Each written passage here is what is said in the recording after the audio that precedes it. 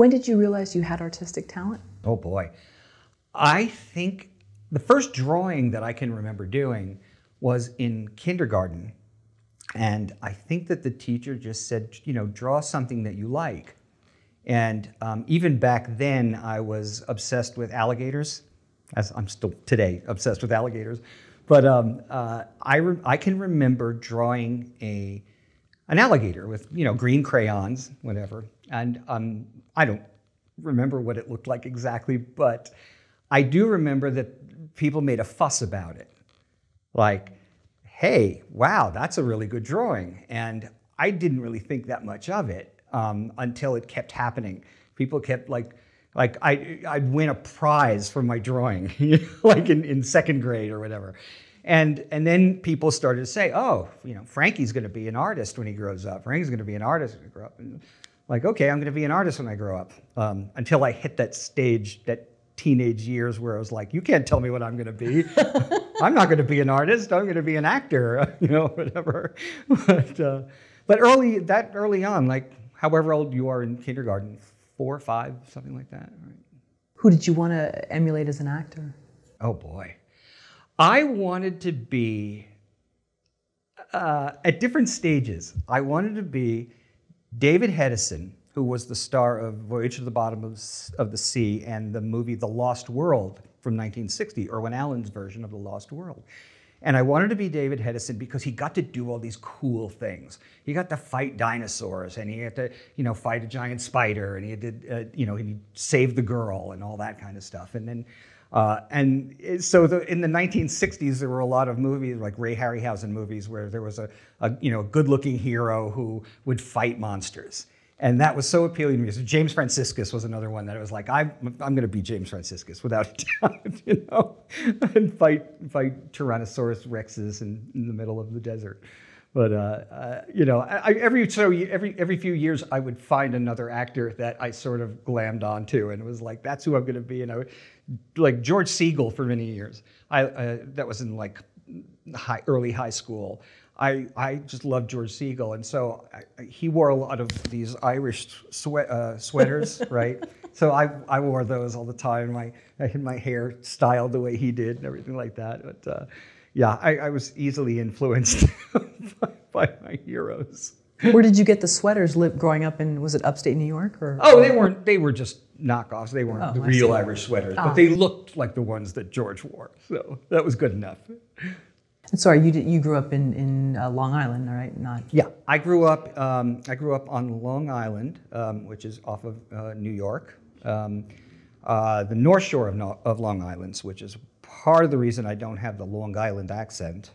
But that's also comes from, I think, acting training as well. I think you try to lose any distinguishable accent when you're planning to be an actor, because you don't want to be pigeonholed as someone who's only from this particular area or whatever. Unless you're going to go on The Sopranos, and then you know, then it works in your favor, obviously. I was going to say, yeah, a lot of shows now it might actually work in your favor, even if you're not from the East Coast. Although, I mean, if you look at The Walking Dead, half of that cast are from Britain. You mean, you know, the governor and Rick Grimes, the lead, like they're all from England. So, but apparently Southern is the easiest accent to learn if you're from there. Oh, interesting. That's what they tell me. How would you spend your time as a kid? Drawing. Yeah, drawing my own comic books, drawing monsters. So. Probably the very first movie that I ever saw when I was maybe 6. Oh, this is at least that I can remember. This one stuck in my head. I was on my grandmother's house, and you know, this gigantic TV, right, black and white TV, and Abbott and Costello Meet Frankenstein. Oh wow! Was on, and I had never seen anything like that before. I was blown away by it. Just the Wolfman and Dracula and Frankenstein, and I don't think I even saw it as a comedy at that age. You know, I saw these monsters fascinated me. Leave it, and from that point on, mostly what I drew were monsters. So I would draw the Wolfman, I would draw Frankenstein, anything at all. And then Aurora was a model kit company in the 1960s, and they came out with these monster models. And that became an obsession also, was building these models and painting them and everything like that. But it was monsters. I just loved monsters. And then even as a teenager, were you not, so you didn't sort of want to become the next Paul McCartney? You wanted to draw or be an actor? Yeah. Music definitely. And yeah, all and that didn't I don't interest think that I was particularly skilled in social graces. And this is very common with what we've discovered with kids that what we call monster kids now. Kids who are obsessed with the old classic monster movies and so forth, is that especially back in the 60s and early 70s, there was no internet. You couldn't even you didn't even have VHS or anything like that. So when these movies came on television, it was an event. You go every week, run down to get the TV guide and flip through it and try to see if there are any cool monster movies showing that week, right? But there were usually only one or two kids in your school that had the similar interest. And so it could be a kind of a lonely existence, actually.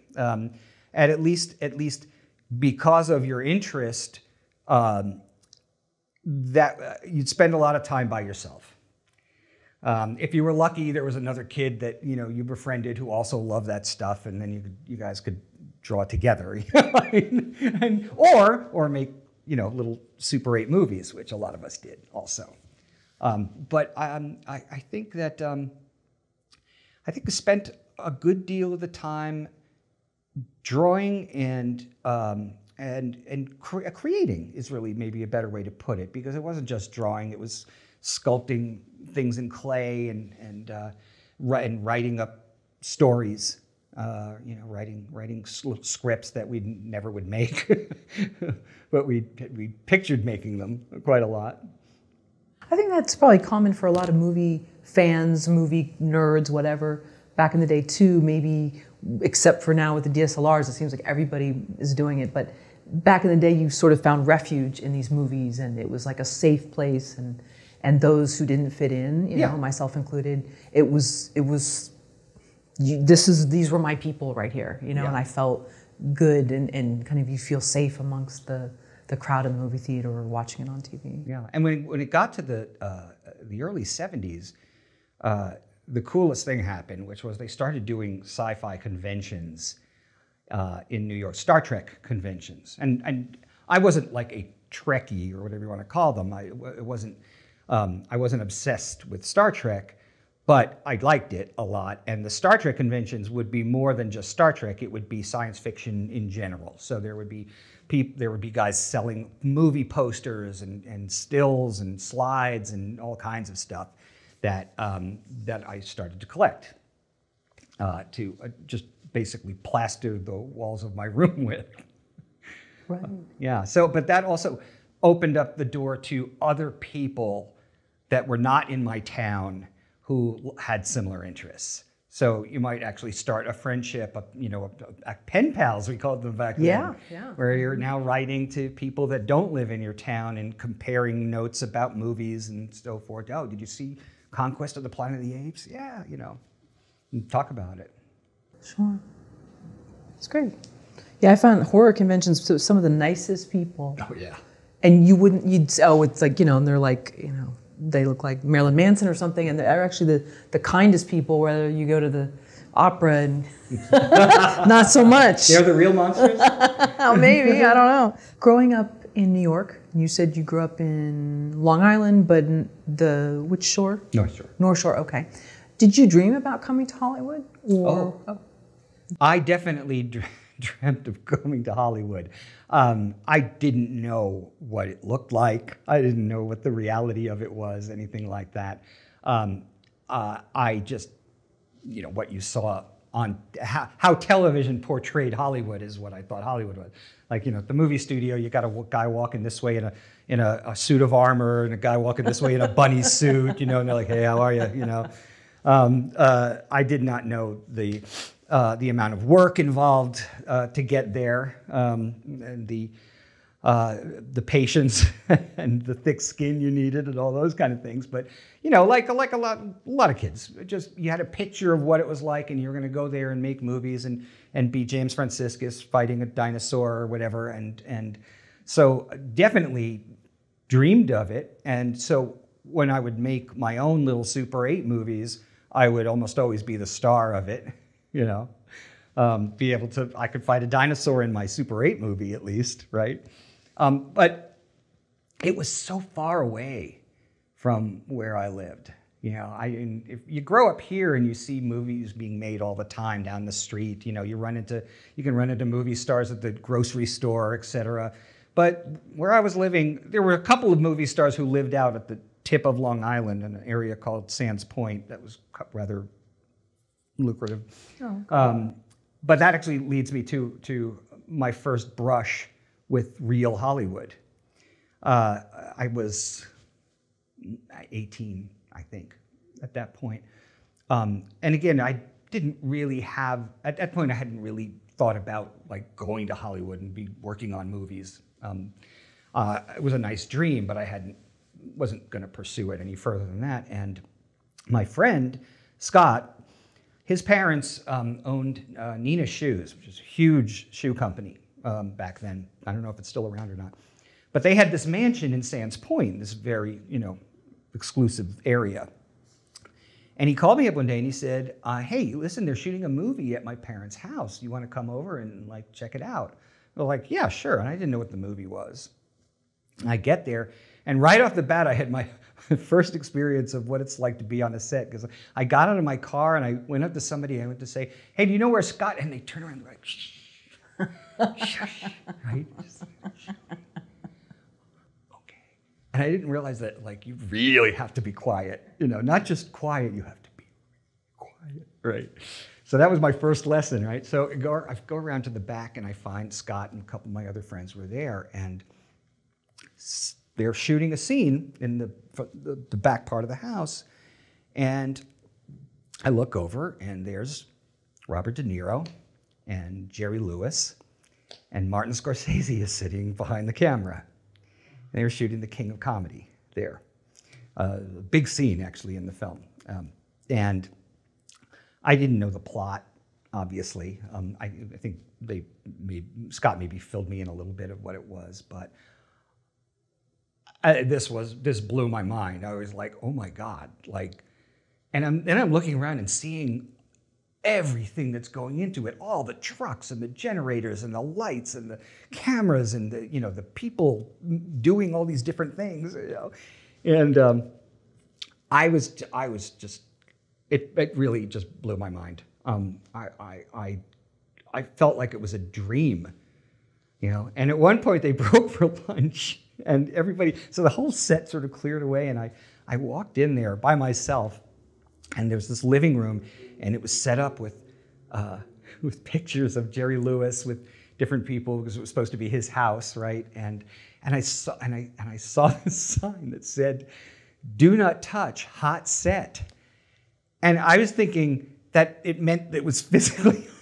I was going to burn my hand if I put my hand on anything. You know, and find out later that it just means, you know, that it's a working set, so you can't move anything or touch anything.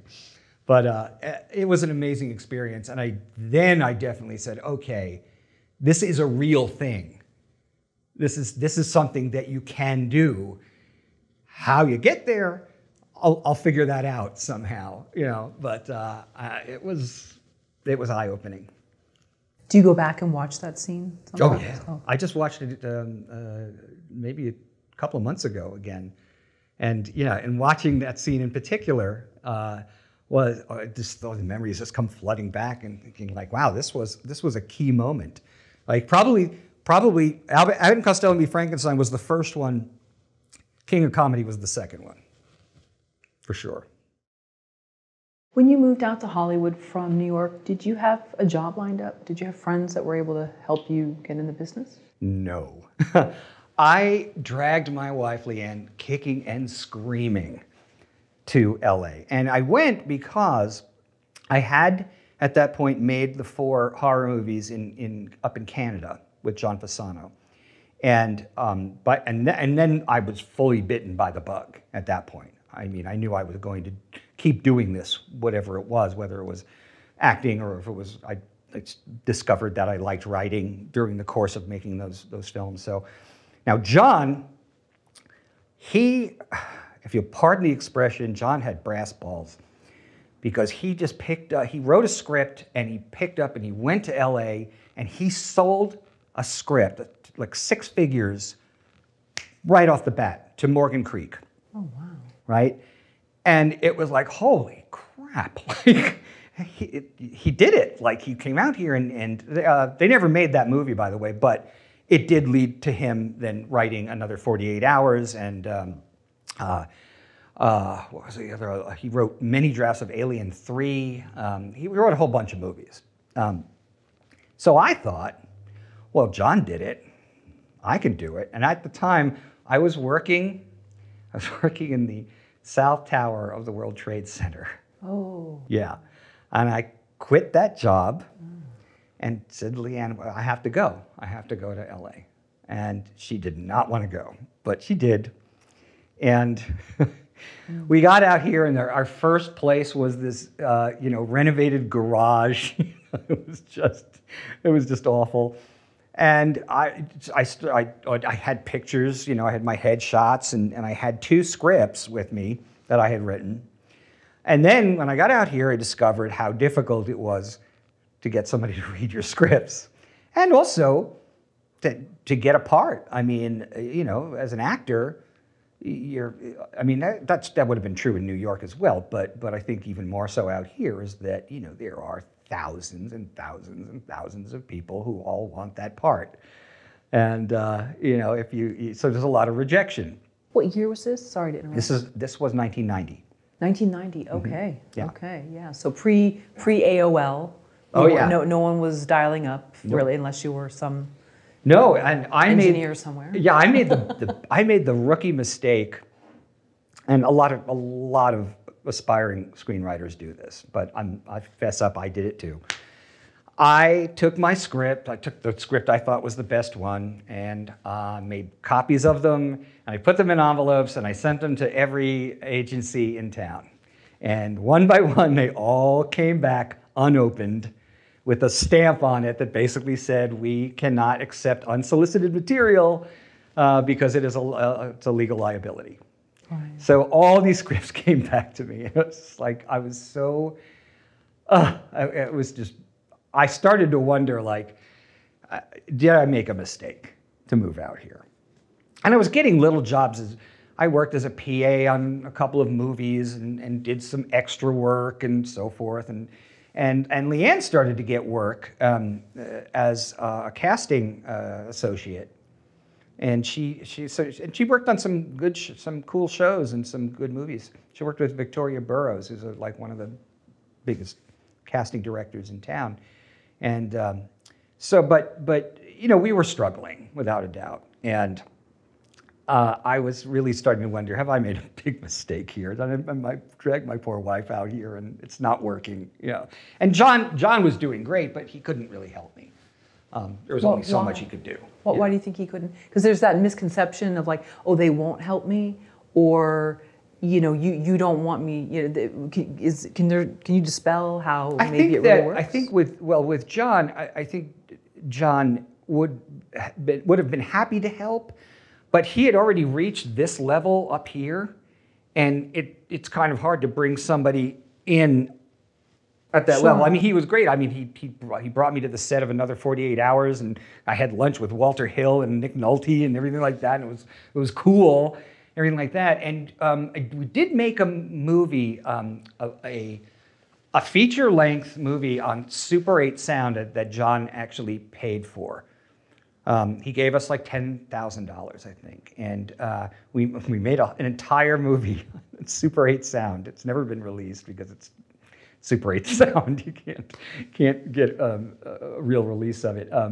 But the script was really good, and I got some good actors. I directed it and got some really good actors to be in it, for free. And John paid for it. He never came to the set. He just gave us the money and go for it. And was happy with it at the end. Although one thing that is funny is that, like so often happens with independent horror movies, when the movie was finished and showed it to John, he came back and he said, "You need to do some reshoots. I need more nudity and more blood." And we did. So we did. So you reshot? Yeah, we just did some pickup. We shot a whole new title sequence that had a lot of topless women and tarantulas crawling on them. So that was creepy. In no particular order. Yeah. No, it was just sort of this visionary kind of thing, right? Well, speaking of independent horror, you were in the 1988 horror film. Is it Black Roses? Black Roses. And its premise is like this heavy metal band comes to this conservative town and warps all the teenagers' minds. Yeah. So you had already experienced something like that where Oh, sure. they needed to sort of up the viewability with. Yeah, exactly. The investors for that movie, and I think maybe even for Rock and Roll Nightmare, one of the other movies we had done up in Canada, came back and it was like, yeah, we need more naked women and more monsters or more gore or whatever, just to pump it up and be able to sell it on a market in the 1980s that was basically, that's what horror movies were. Sure. No, they were there. That was the time of the Friday the 13th movies and so forth. So, sex and blood and rock and roll were all, things that you needed. Yet it was ticking off the boxes, if you will. That's why people went to the movies. Yeah, exactly. But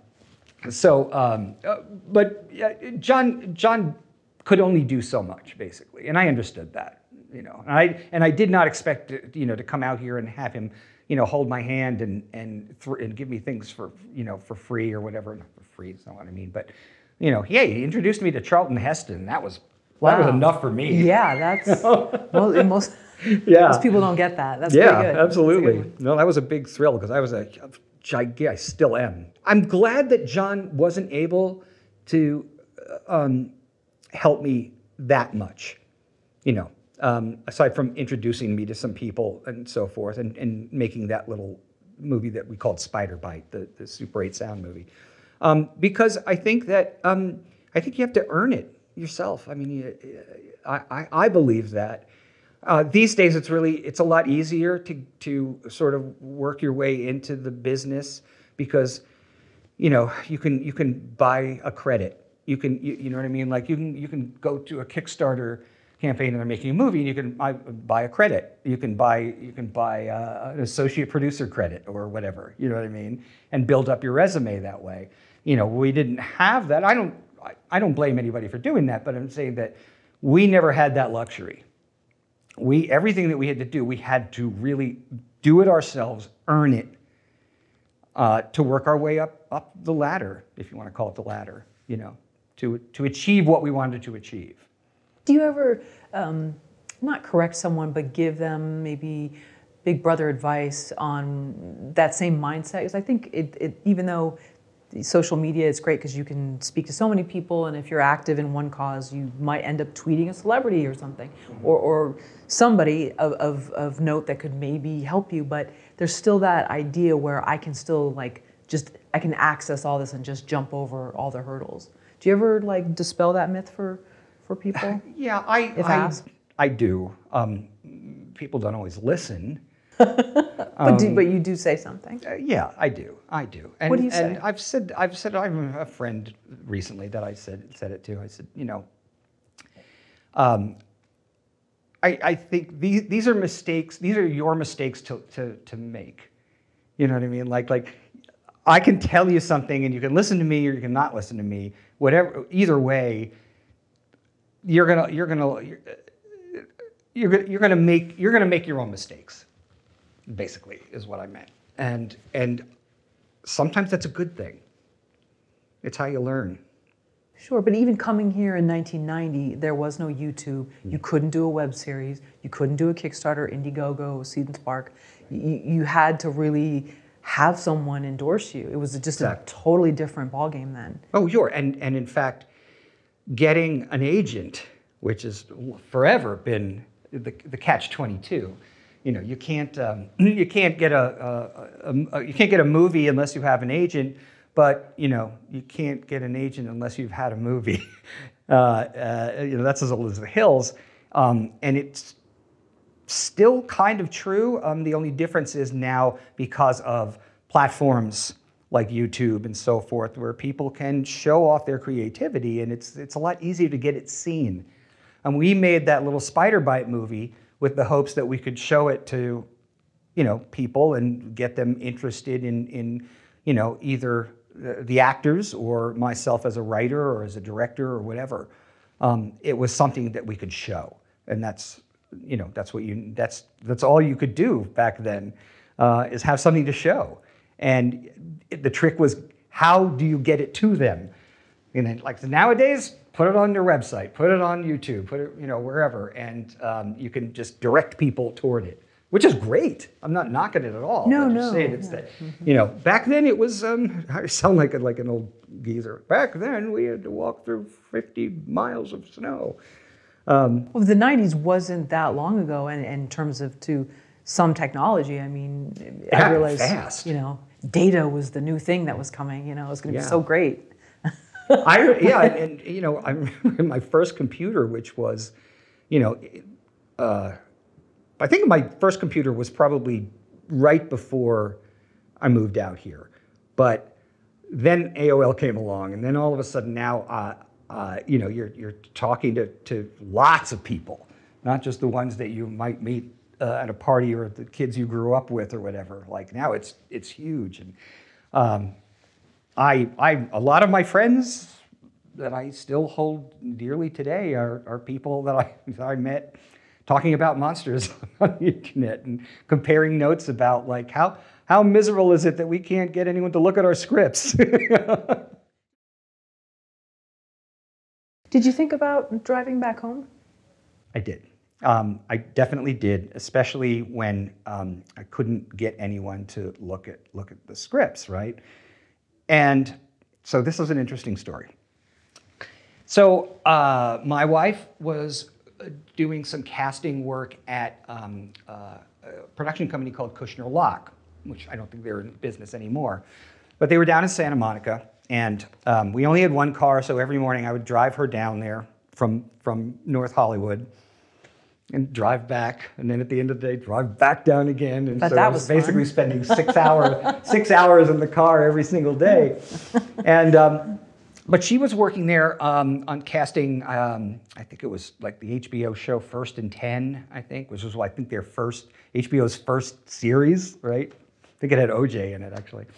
But there were other offices there on that floor of the Kushner Lock floor. And sometimes I would go there. I was writing spec scripts for this show that they were producing called Sweating Bullets. And I was showing them to who was it? Peter Locke, I think, was the Locke of Kushner Lock. And there was always something wrong with them one way or another. Like I wrote one that had voodoo element to it, and right off the bat he's like, "Oh, we're not allowed to. The network doesn't want any voodoo." And I'm like, "Oh, great, right?" So, but anyway, so Except I kept trying, okay. and because he said the writing was okay. It was just more often it was the subject material that he couldn't work with. But anyway, so one day I was there, and Leanne goes, "Oh, I want you to meet a really cool guy." And takes me down the hallway to this little office, and inside is this gentleman. And she says, "Bill, I want you to, this is my husband, Frank." And he says, "Hi, William Asher." And I realize who it is. And for those who don't know, William Asher was a legendary producer-director. He directed almost all the episodes of I Love Lucy. He created the show Bewitched with his wife at the time, Elizabeth Montgomery. He directed all those beach blanket movies with Frankie and Annette and so forth. So, I mean, the man really was a legend. And there I am now talking to him, and he was a lovely man. And I sat down with him, and we started, just chatting, and I started to tell him my tale of woe that I couldn't get anybody to read my scripts. So he goes, "Oh, I'll read your scripts."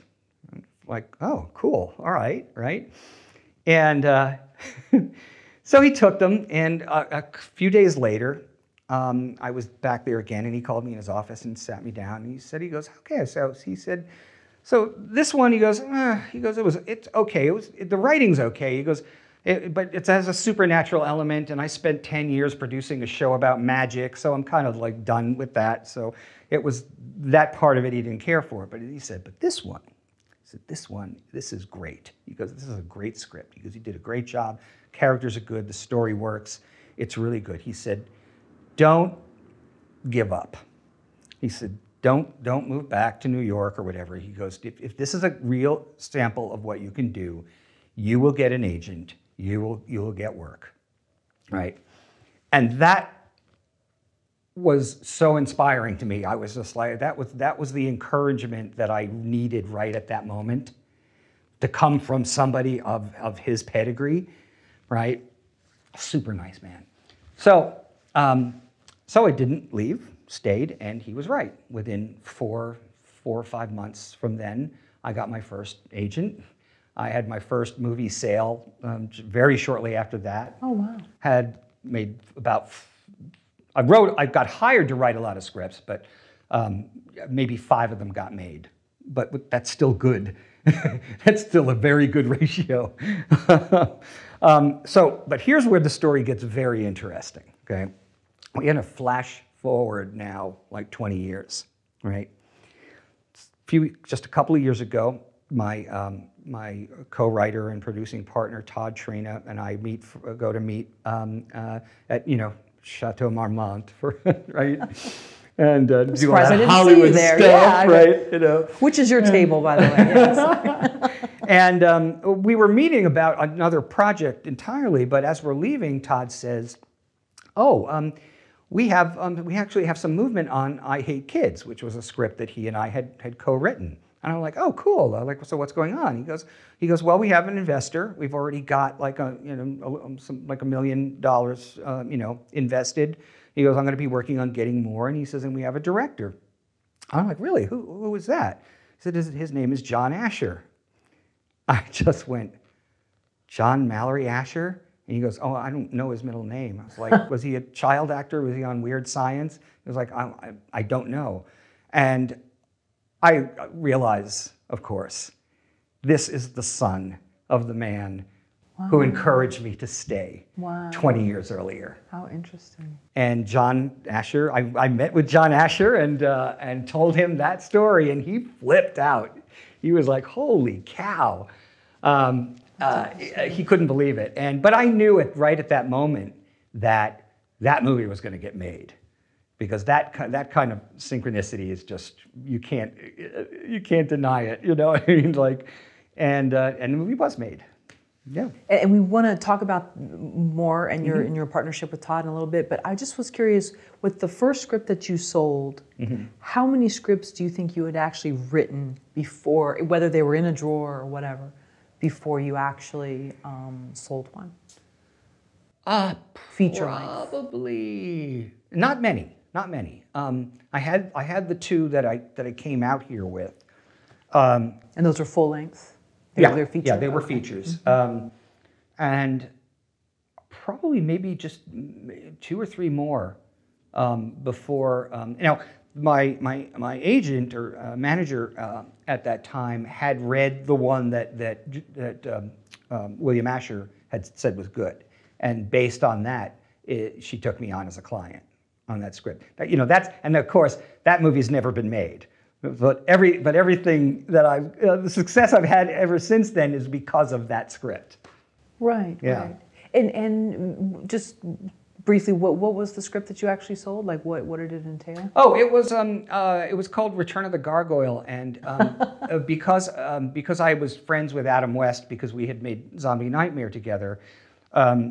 And the Michael Keaton Batman movie had recently come out, or not that long ago, but this new improved version of Batman with these muscles and all this stuff, right, had come out, and So I came up with this funny idea that the story would be about a guy who used to play a superhero on TV, who was now sort of washed up and was divorced from his wife and miserable, and this new version of his old character comes out, and now he's really feeling awful, and one night he's ready to jump off a bridge when he suddenly hears somebody being mugged, and he runs into the alley and he saves this person, and he snaps, basically. He starts putting on his old costume and going out and trying to fight crime for real. Oh.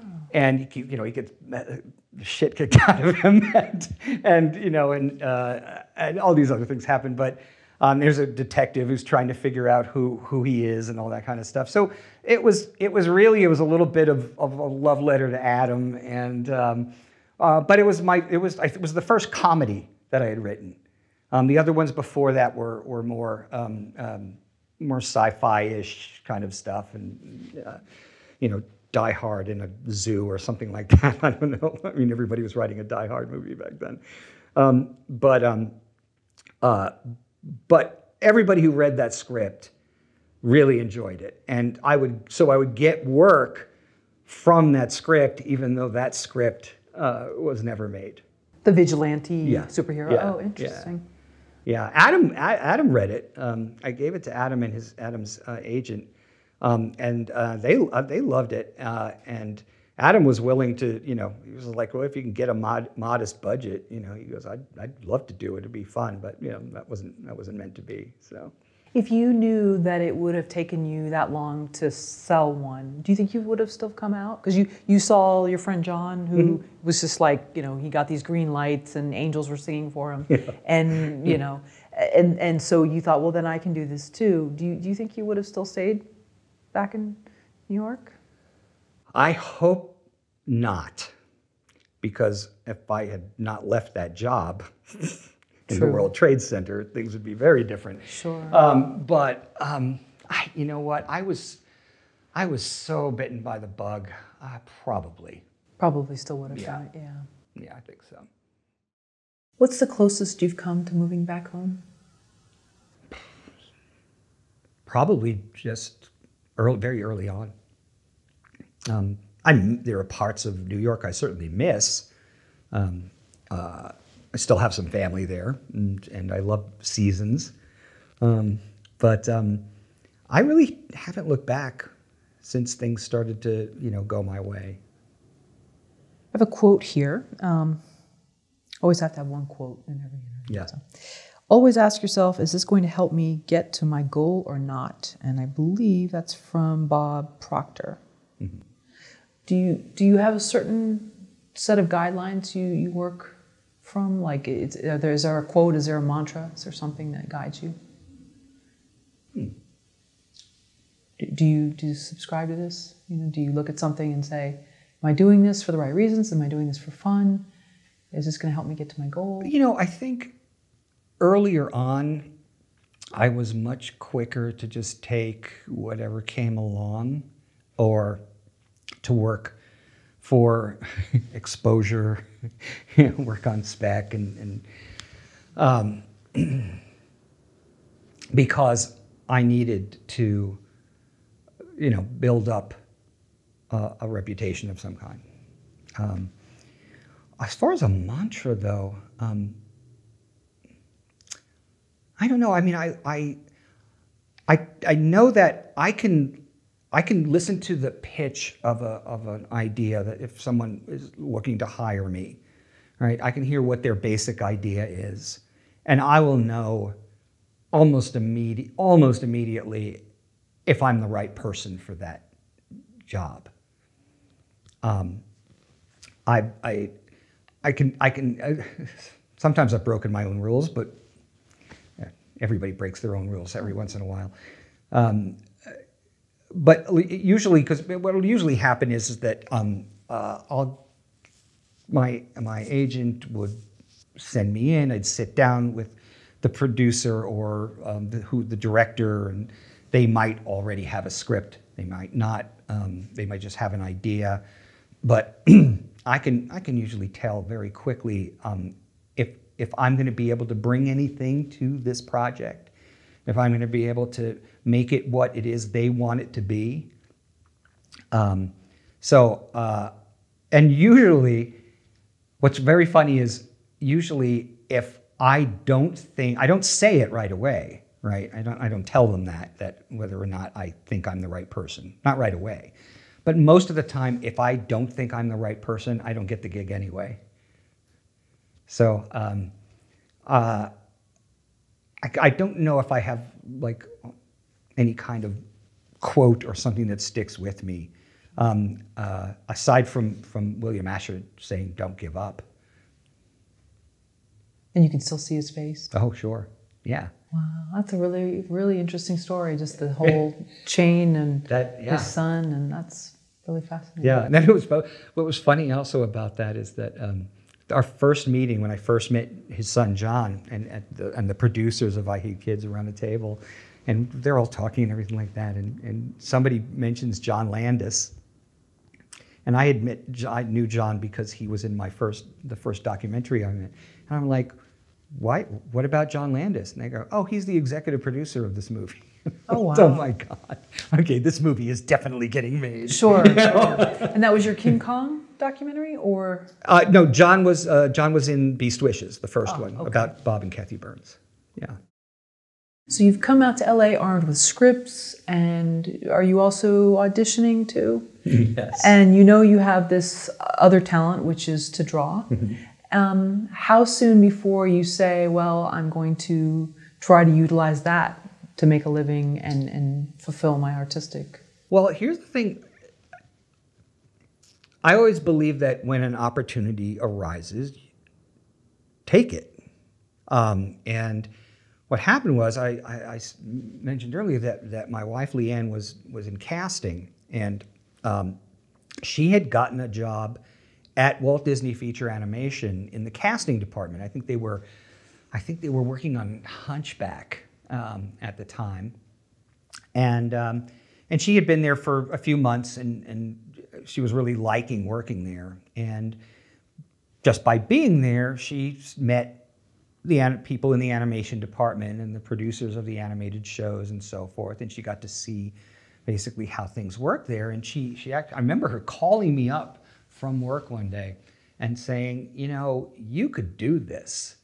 Like, you could definitely do this. And I was like, well, I guess, but I don't know anything about animation. I didn't, except for animating little clay figures, for Super 8 movies.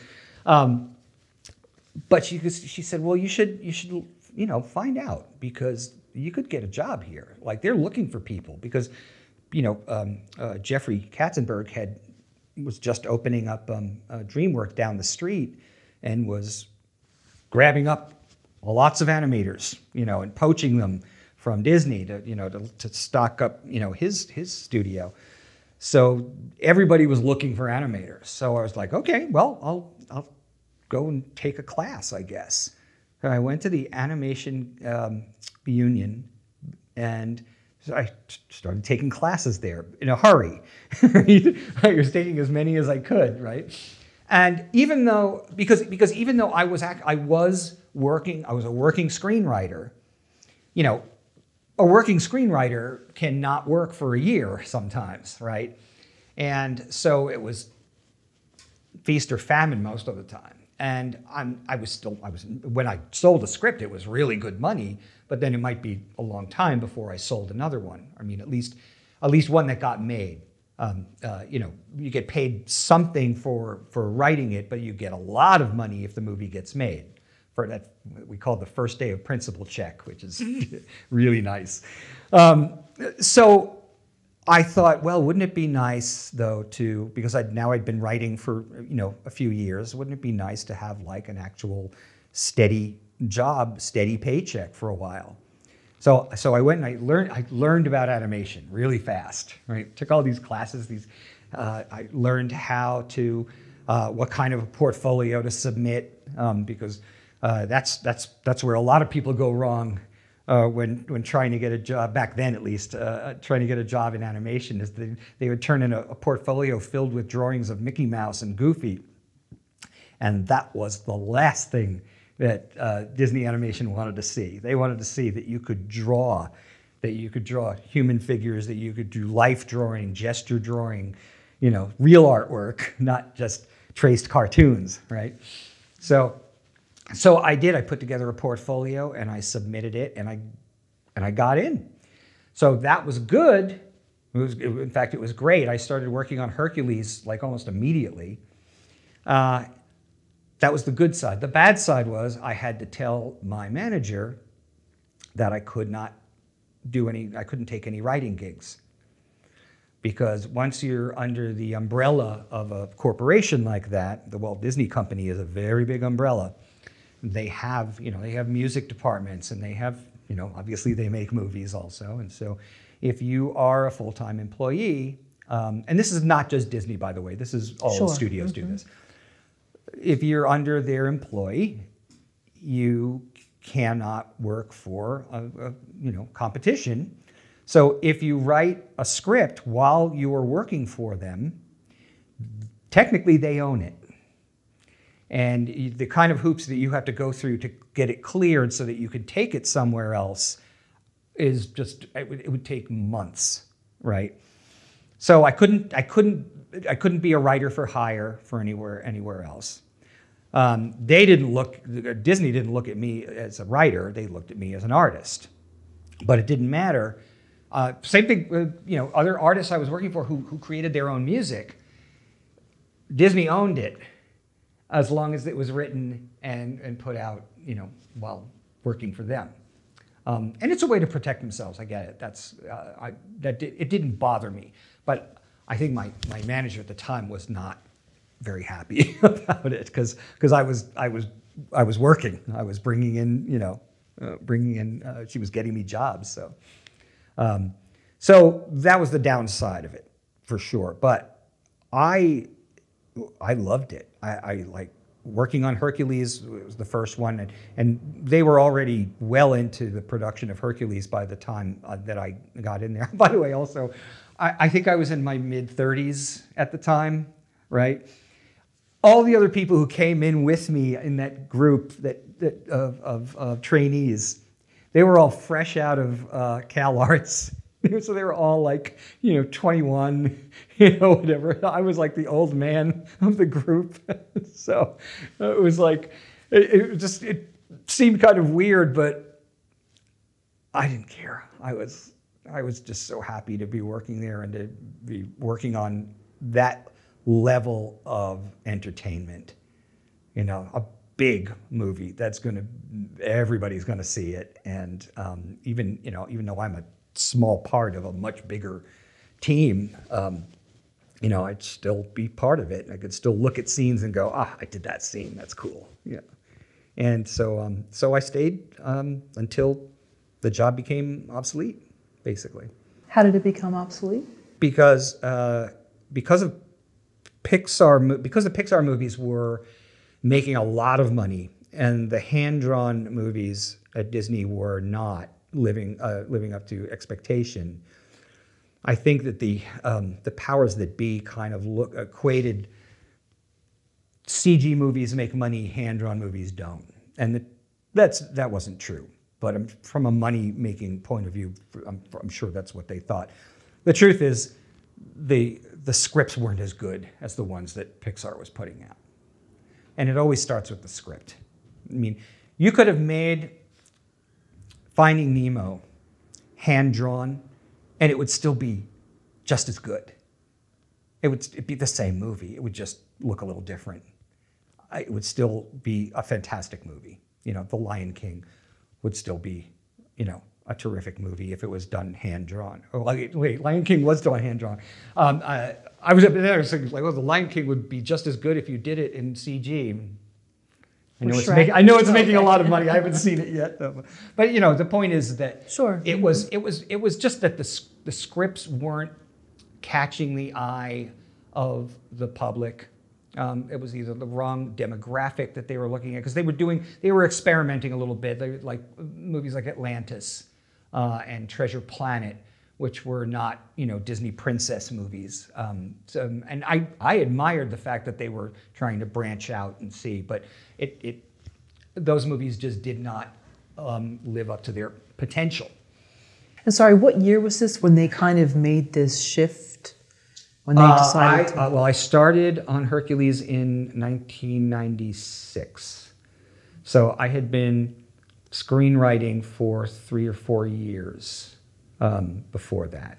Right, but when Disney decided to go away from the hands-on? So that happened early 2000s. I think that the last movie I worked on was called Home on the Range, and I think that came out in 2003, I want to say, somewhere around there. So it was the early part of the 2000s that somewhere or right around there they made the decision that Home on the Range would be the last hand-drawn film. How much talk before? Had it been years of build-up to that point? Did you hear that in the air? Yes, but not a lot of years. Some of us could see the writing on the wall, and others refused to believe it. I can remember saying to somebody at one point, maybe it was while we were making Tarzan, and they were really starting to utilize CG elements into the 2D movies, and of course the Pixar movies were already doing great. Bug's Life and so forth were doing really well. And I remember saying to one of my colleagues there, I said, I think 10 years from now, they're all going to be CG. And the person I was talking to, and I don't remember who it was, but it was just like, no way. There's no way that's not possible. And it turns out I was wrong. It only took 5 years. Wow. So it happened pretty quickly. So, even by the last movie, by Home on the Range, by that time, we had all been told this was the last one. And that was not a good time. That last year morale was very low, and it's kind of, some of those people, like I said, these kids had come straight out of Cal Arts, right? Well, they had just done that recently, but there were people who were working at that company for 40 years who never had another kind of job. Yeah. They never even worked fast food or whatever. They came right out of Cal Arts, because Cal Arts was created to basically groom Disney artists. They went right to work, and they were there their whole existence, and now all of a sudden they're in their 50s and their job is gone. And it's not like you could even go to another studio. All the studios were doing it. So that was it was a big transition for a lot of people. Now, I don't blame Disney at all. I think it's evolution in a way. This is what happens with all kinds of art, I think. But I felt bad for a lot of people who did not know what to do. People buy expensive houses and expensive cars and everything like that when things are going great, and that's why when occasionally I'll go back to my college in New York to just be a guest speaker and things like that, and talk to people about animation or acting or filmmaking in general, screenwriting. And one of the things I always tell them is, pursue your dreams for sure, but have a backup plan, because you never know when the rug can be pulled out from under you. Like, we never imagined that. I thought I was going to work for Disney forever, and then all of a sudden, boop, it ended. And I could have tried to learn CG, and Disney was great in that regard because they actually offered us free classes to learn it, and I took advantage of that. I took the classes and learned the Maya CG program, but I couldn't find the joy in it. It's a big difference. Now nowadays it's easier because now they have Wacom tablets where you can draw right on the screen, so you're drawing again. But back then, the difference between drawing, the tactile difference between drawing with a pencil and moving a mouse and clicking a mouse, very, very different things. And that wasn't for me. What did some of those people end up doing? I mean, their whole identity was disrupted. This was who they were. Yeah, and a lot of people, it's how they define themselves. So suddenly you have to find something new to do. I mean, look, I saw people that I knew that were pulling down, nice fat paychecks every week at Disney, who were then working at Trader Joe's. And there's nothing wrong with working at Trader Joe's, but my point is that it was the difference in the amount of money that you're bringing in is substantial. And it's because that's all they knew. And if there wasn't any animation work anymore, what are you going to do? You got to find some other way to make money. And people did all kinds of things. Some people moved away, and I don't know what they did. And some people started working on doing storyboards for live action movies. And some of my friends who came in with me in that training class ended up directing TV shows for Disney or writing for TV shows for Disney and so forth. So some of us found our way. Right. So they offered you these free classes. Mm-hmm. You used is the program called Maya, you said? Yeah. Maya, okay. Back then? That was the main program that they used for CG back then. And you just knew pretty much instantly, this is not going to be for me? Not instantly. It took a couple of months before I was just like, my brain isn't wired for that. There's that tactile thing where you're holding a pencil between your fingers, and it's running up here and then running back down again, and I got nothing from moving that mouse around. There was nothing that wasn't happening, and I was just like, well, maybe I can go back to screenwriting. There were, every once in a while, there would be a special project that came up that needed 2D. My wife helped produce a series of educational films that had Timon and Pumbaa from The Lion King. And they did those in 2D, and I got to work on those. And every once in a while, something pops up. I mean, just last year, I got hired to work on Mary Poppins Returns, and got to work on animating the penguins that dance with Lin-Manuel Miranda and Emily Blunt, and that was really cool. That sounds cool. It was really cool because that scene in the original movie with Dick Van Dyke was my favorite scene in the whole movie. So, so stuff does come up, but it's obviously CG is really is the leading technology for doing animation now. There's talk, I hear rumors, Disney might go back to doing some 2D movies. They did do Princess and the Frog a few years after Home on the Range, which I didn't work on the movie itself. I did work on some of the sort of commercials for it. I hear these rumblings, and you never know if they're rumors, if they're true or not, but they said that there might be some consideration of returning to 2D for certain projects and for certain movies. And then you gave your 2 weeks notice, or it wasn't a 2 weeks notice? You were given 2 weeks. They gave me like a 2-month notice. Okay, like a severance or something. And then you got a call. So you knew this date was coming, that you would be out of a job. Yeah. And then they did it in waves. They did it as we got further along on Home on the Range. They would let a certain amount of people go, and then a few months later, a certain amount of people go, and so forth. I managed to hang on right to the very end.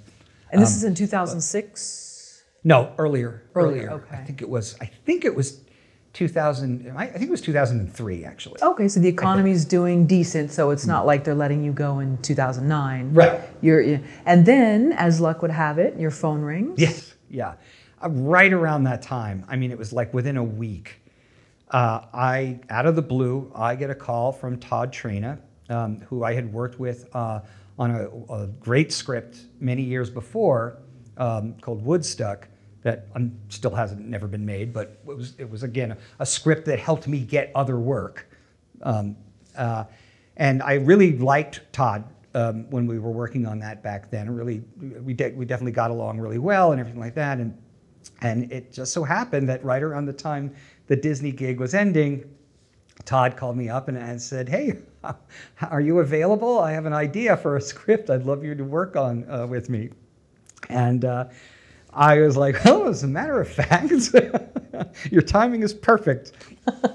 And so I started working with Todd on a script that we called Without a Hitch at that time, which was Todd's a great idea guy. He would come up with a great concept for a movie, and then we would bash out ideas, over drinks often, and then basically he would send me off to write a first draft, and then I'd bring it back to him, and we'd talk it all over, and we'd come up with new ideas, and then work on a second draft, and so forth and so forth, as many drafts as it needs to before it's ready to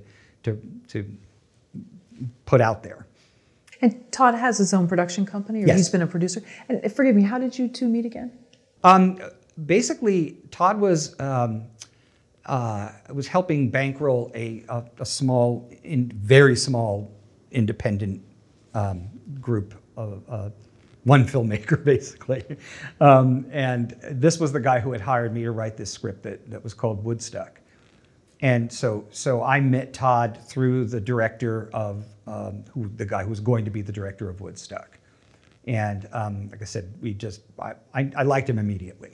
So you stayed in touch. He's in the San Francisco Bay Area. He was still at that time. He's up there now. His family is all up there, but he was actually living down here. We'd meet up occasionally and go out and have a dinner or something like that. But then we started really working together on this script that he had this idea for, and it was a long time. We'd work on it for a few months, and then other things would happen, and then a year later we'd come back and work on it again, and some fresh idea would show up or something like that. So, we just have a very good working relationship. Yeah. And so you've known each other like a good amount of time, 10 plus years. Yeah, nice. since the early 90s. And so the one idea that he called you about has now turned into the movie that's already out, which is I Hate Kids. I Hate Kids. I Hate Kids. Yeah. Okay. Without a Hitch. we had done all kinds of drafts on Without a Hitch, adding characters, changing endings, changing beginnings, everything, to get it what we felt was right,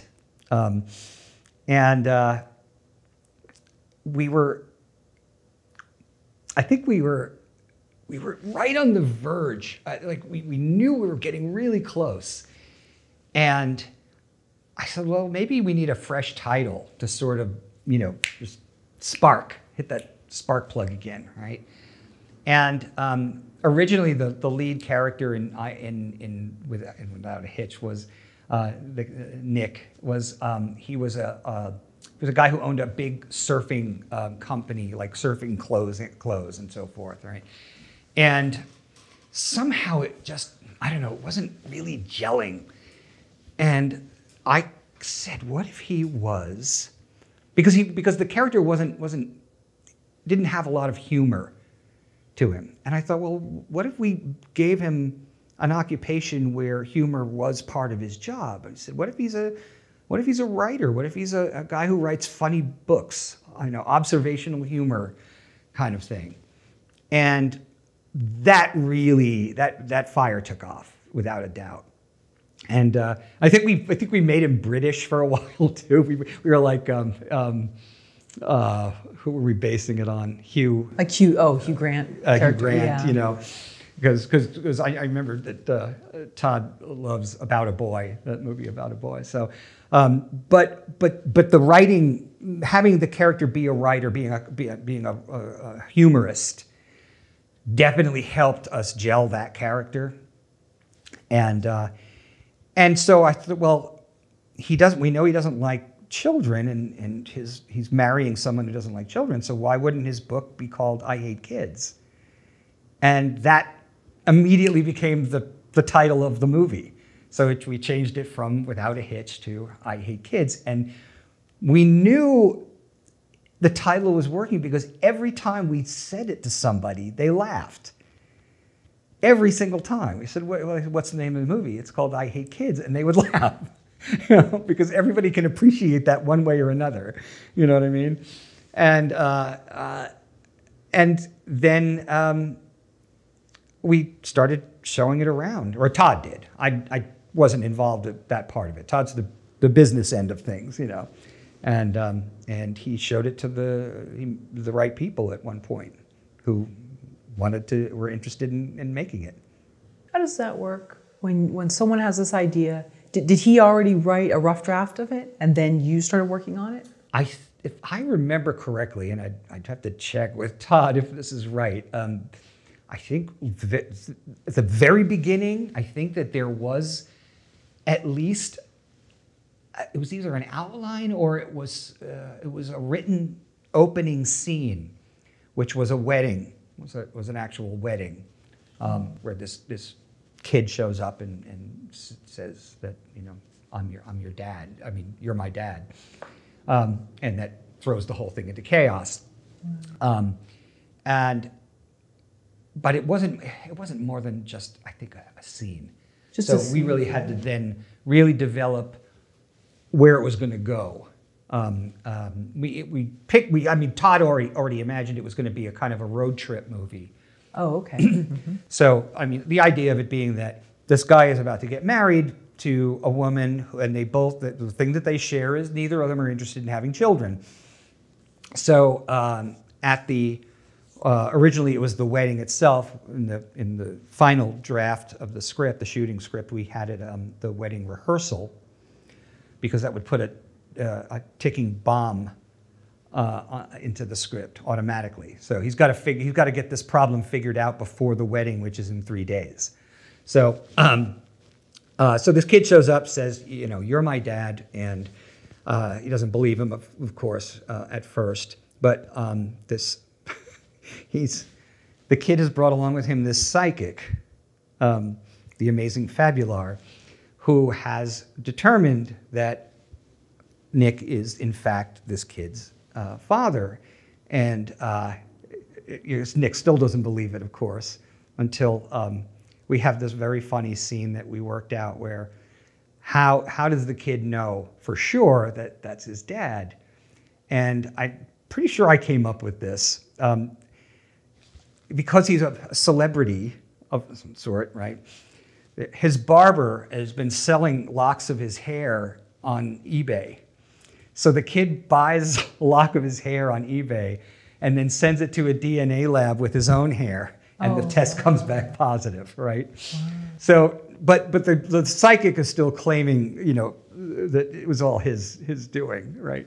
So the three of them then go on a road trip to try to find the kid's mom. He doesn't know who his mom is, and at the time, the kid is now 13 or 14, and at the time that that the kid was conceived, Nick was dating a lot of women. So the idea is now he's got to figure out which of these many women is the mother of this kid, and so that's what propels everything forward. I remember that we came up with the psychic very late in the game, really, over the course of, you know, however many years it was, 12 years or something like that. But because we just thought it would be funny to have a psychic with a little tiny dog that's going along with it, because it also made a triangle for the three main characters to play off of each other. It wouldn't just be the father and the son. You've also got this irritating, you know, kind of flamboyant psychic there to constantly be, you know, insulting Nick and being nice to the kid, and the kid being nice to both of them, and it set up this really cool dynamic between the three of them. And so are you writing and then emailing him notes? Are you meeting in person? Like, how does this work when? Both. Oh, okay. Yeah. Sometimes we would get together, and what Todd used to love when I would basically perform what I had come up with. You know, he'd sit back with his glass of wine. You know, I'd put mine down, and I would act out. I would act out these new ideas. Oh, that's interesting. Well, you know, this is something also that when I teach classes in screenwriting or whatever, one of the things I always try to make aspiring screenwriters understand is it isn't. First of all, it's not just about, you know, watching movies. I hear a lot of people go, well, I watch a lot of movies, so I know how movies work. And it's like, well, no, you don't. Watching movies is great, and you should do that, but you got to do way more than that. And it's not just, I think it's more than just reading books about writing. I think it's much more than that, because you're dealing in a medium that it's way more than just your words. You know, you have actors who then have to say those words. So I always recommend screenwriters take an acting class.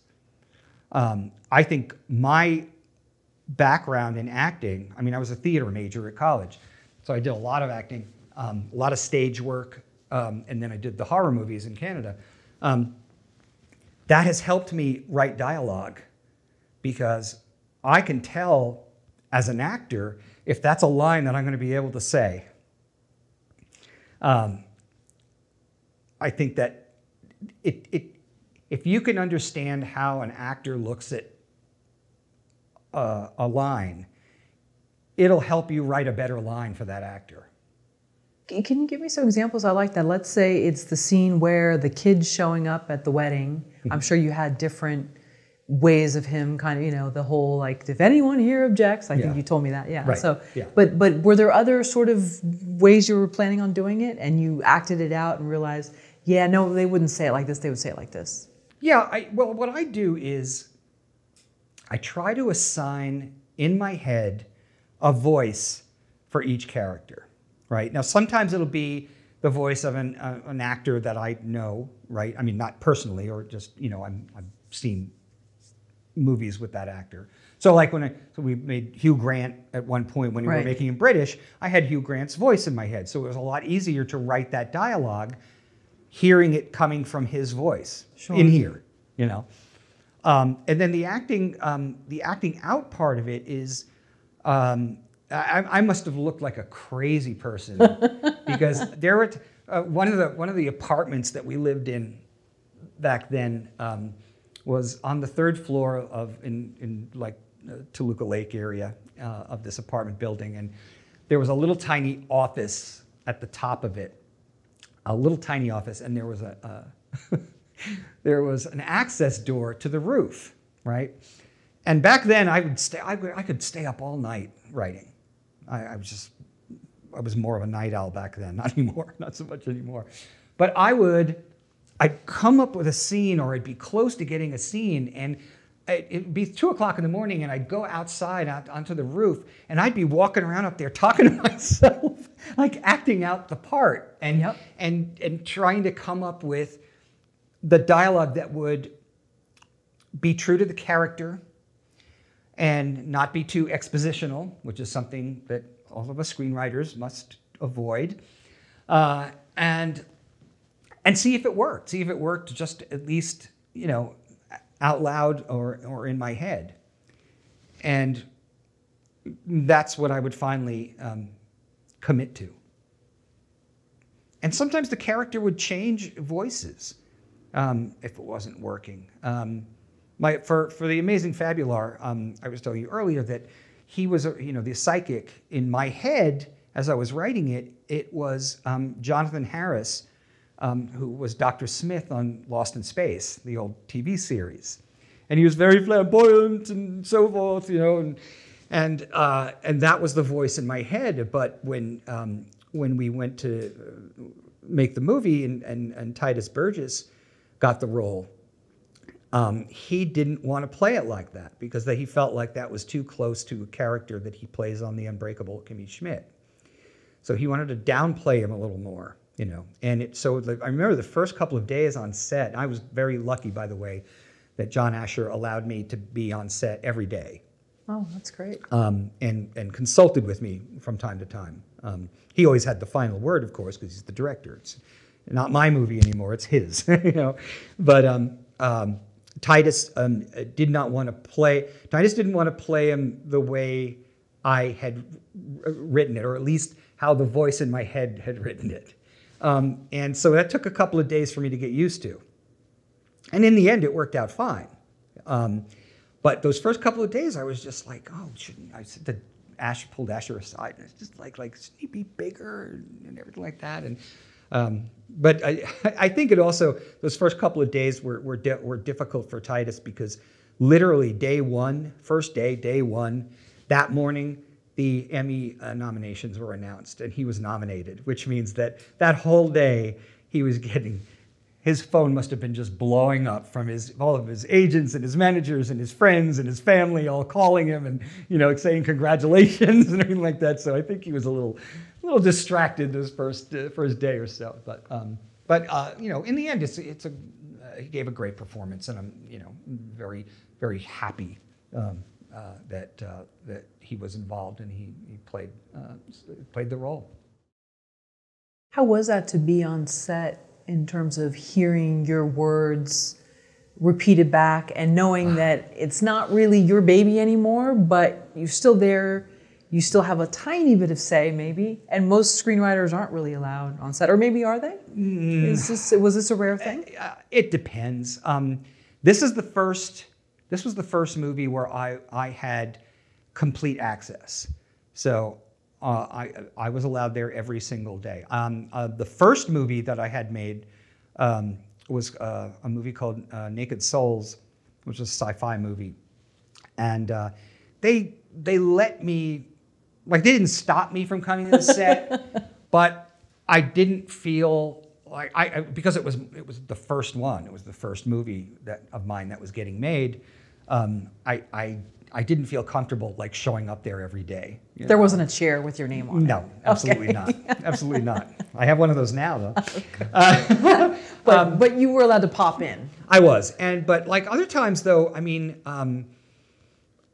there were these two children's movies I wrote for Paramount that I had to write them both in 2 weeks because the scripts that they had, they were already too far into the production. So they already had costumes made and everything like that, but they were shooting it in Prague. And these scripts just weren't working. And so they hired me to write two scripts, the first one and the sequel. They were going to shoot back to back in 2 weeks. So the first week, I wrote the first one. Second week, I wrote the second one, sent them off to Prague, and never saw any footage of it until the movies came out on VHS. So for this one, you were allowed on set, yeah, and you felt like you were welcome. I was, which is probably a very rare thing. Yeah, well, I mean, it helped that Todd Traina, you know, was one of the producers. Sure. And I think that, you know, John Asher was so surprised and delighted that I knew his dad, that he you know, we got along right away. And, you know, there were rules set up, like, you know, if I had a thought, I had to go to him with it. I couldn't go to the actors. You know, that's just chain of command, of course, right? And I understood that and respected that. Sometimes the actors didn't understand that. God, I love Rachel Boston so much. She's the lead in the movie, and she's become a very dear friend, and I love her to death. But she almost got me in trouble one day because I was outside. We were shooting at this country club out in like Arcadia, really fancy place, and it's the wedding reception scenes. And so they were in there, and it was kind of a tight room. So I said, I'll just watch it on Video Village, you know, or it's out, whatever. And I'm outside, and so one of the PAs comes up and goes, "You've been requested on set." So I go, "Oh, right, flying in, right?" You know, when you're requested on set, you get there as fast as you can. And I get there, and I go through these open doors like this, right? I come in like this, and Asher just looks over at me and goes, "What? What do you want?" And I was like, "I was summoned." And Rachel was just like, "Oh, I'm sorry, I wanted to ask Frank a question about my character. And I was just like, Interesting. that's who you ask. ask John Asher, right? And I wasn't saying that to embarrass her. I was just trying to, I didn't want John to be mad at me. But it was all good. It was fine, you know. Yeah. But that's, those are things you have to understand too, if, especially if it's your first movie. Learn the rules quick. Know who everybody is fast, because you don't want to be saying the wrong thing to the wrong person. Right. And that's just stuff that you learn from being on sets. And luckily, I had been on sets in other capacities over the years that so I knew most of those rules already. Right, and plus this, not only did you know his dad, but his dad was instrumental in creating this film in some sense, because you stayed and you remained just doing screenwriting, whether you took a break to do animation, whatever. Yeah. You felt, because of that one conversation, okay, I'm going to keep going. This guy's not blowing smoke. I'm going to stay. Yeah. And so that was it's very interesting. Yeah, no, without a doubt. And it was so cool. I got to meet on set on I Hate Kids. I met John's sister, Rebecca. And Rebecca is Elizabeth Montgomery's daughter. And she's she's a terrific director. She directs a lot of sitcoms, a lot of television work. So she took after her dad also. Interesting. And so I got to tell her the story too. So it was really cool. This was a perfect storm, basically, for this film. Yeah. Do you ever think about it? I may never, not that you won't sell a script again or have a movie made, but in terms of it being this very special dynamic, that this might have been, it's kind of a one in a million type of thing for many people? Yeah, I think so. I think that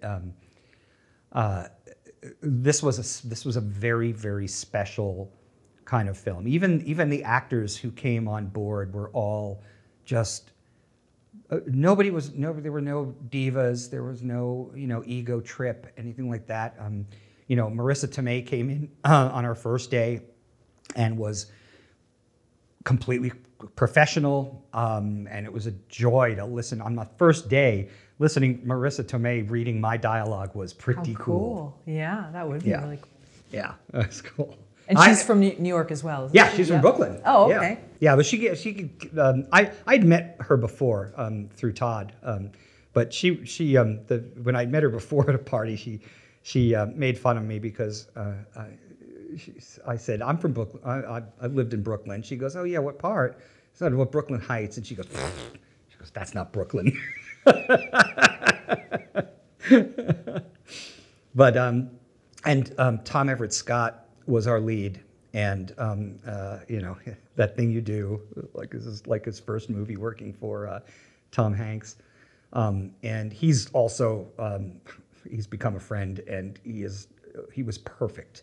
Like, I hear him delivering those lines, and I was like, that's exactly what I wanted to hear.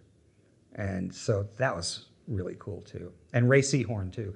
Rhea Seehorn from Better Call Saul. She's the lead on Better Call Saul. She played the sister of Rachel Boston, who's pregnant in the movie. And her delivery was even better than the voice that I had in my head. She's got a great sort of droll humor. And delivers it with an arrow. Right, because she's very doubting of the main characters, and she's sort of almost like the saboteur. Yeah, which created basically our kind of subplot, was the two sisters, the one sister trying to convince the other sister that he's up to something, that he's up to no good, because he's trying to keep it all a secret. He doesn't want them to know about his illustrious past and what if sort of a ladies' man he was back then. And the fact that he is a kid when he thinks that that if his fiance doesn't want children, so this could put a monkey wrench in everything, which is why he's going to these extremes to try to get this figured out in 3 days. So the subplot is the two sisters trying to figure out what's going on, and so they're sneaking into his apartment and like going through his stuff to figure out like what is he up to? And it all works. It all works as any good screenplay does, where you've got your different plots that are running, perpendicular to each other, and at some point they have to dovetail in. Sure. And but it took us years to get that right. Years. That's something I probably should say also, because it's something that I think is really important for aspiring screenwriters, which is that your first draft is nothing more than I usually say, vomiting up these ideas that are in your head and getting them out of your head and onto paper or onto your screen. Trying to make a perfect first draft is a waste of your time, because that's not what first drafts are for. First drafts are this is my opinion. There are other, screenwriters who might disagree, but I think it's just about, it's like, get it out of there, because you can't look at it objectively unless you can look at it. You know what I mean? It's all running around up in here, but you get it out and look at it, and then you can really tell if something is working or where there might be a gigantic hole or whatever. The second draft is way more important than the first draft, because the second draft is where you can then start to chip away or add, or, it's almost like if it was a sculpture. Sure. Are you creating an outline before you do this messy first draft? Okay. So it's like you're making this bust or whatever, this Mozart, and you're gonna, but it's this lump of clay or whatever. But you kind of know, okay, well, I know his head's gonna be here, and we're gonna do his vest and all, these different things. Right. You're not just like, here, let's try this. You have a plan. I always have a plan. I might not. The third part, I almost said third act, and that's something that I don't always agree with. I don't always agree with the first, second, and third act kind of thing, right? It's I think that if like the save the cat mentality, which is that everything's so codified that this has to happen here, and this has to happen here, and this has to happen here. I think that's the danger of that is it could stifle imagination. But when I do an outline, I don't necessarily fill in that last part. The ending, you mean? Yeah, because because so many things can happen along that road of getting to that part that I like to leave it. I mean, of course I have some idea of how it's going to end, but I don't want to put in too many details, because I want to see if the ending will find itself almost organically. And I trust in that it will find its way as we get closer. So yes, I do have an idea of what that ending is going to be, but I don't want it to be. I don't want it stamped and solid. Right. So yeah, I see what you're saying there. So even though you said Todd had just a rough outline of the first scene or first act or whatever, for the most part, if you were to do, let's suppose you wrote it from scratch, and it was just completely your idea, you would have just done this sort of illustrious bachelor finally finds the one, and then, filling in, there's a wedding, there's a kid shows up, but then this road trip movie, maybe you wouldn't, and I don't know how it ends, so you would kind of leave that last scene or scenes Yeah, and I think that one of the things I did in particular for that script was, we knew that they were going to have to go and visit all these different women along the road as they get to know each other and their relationship develops. So I didn't say, okay, they're going to meet this kind of person, they're going to meet that kind of person, et cetera. And what was really interesting is 2 or 3 days before we started shooting, like 2 or 3 days before principal photography, right? It might have been maybe a little more than that. It might have been like a week. But John Asher came to me and he said, I need a scene for Marisa where I need her to be a really strong woman character, because we have a lot of kind of crazy characters that they meet, because it's a comedy, right? So basically, I had to come up with a whole new scene right before we made the movie, and so I think I don't remember if we added her, or if we pulled one that was existing. I mean, those women went through all kinds of changes as we went along. In the original script, Arden Myrin, who is just a brilliant comedian, her character in the original script was the stereotypical crazy cat lady, who they show up at her house and she has just dozens of cats everywhere, right? Uh-huh. And of What's wrong course, with that? Fabular has a little tiny dog that he's hiding in his, in his shirt, basically. And of course, at some point, the dog jumps out of his shirt, and all the cats go crazy, and then everything just goes to chaos. It was going to be a very big sort of slapsticky scene. Unfortunately, number one, the budget wouldn't allow for us to have dozens and dozens of cats, which are, the expression herding cats, well, that's what you'd be doing half the time, right? Even if you use CG to put in a whole bunch of them, it would still be not cost effective, let's say. And plus the fact that John Asher, myself, and Tituss Burgess were all very allergic to cats. So, that was going to be a problem. So John Asher actually came up with an alternative idea, which was rather than her be a crazy cat lady, that she's just sort of this crazy mannequin lady.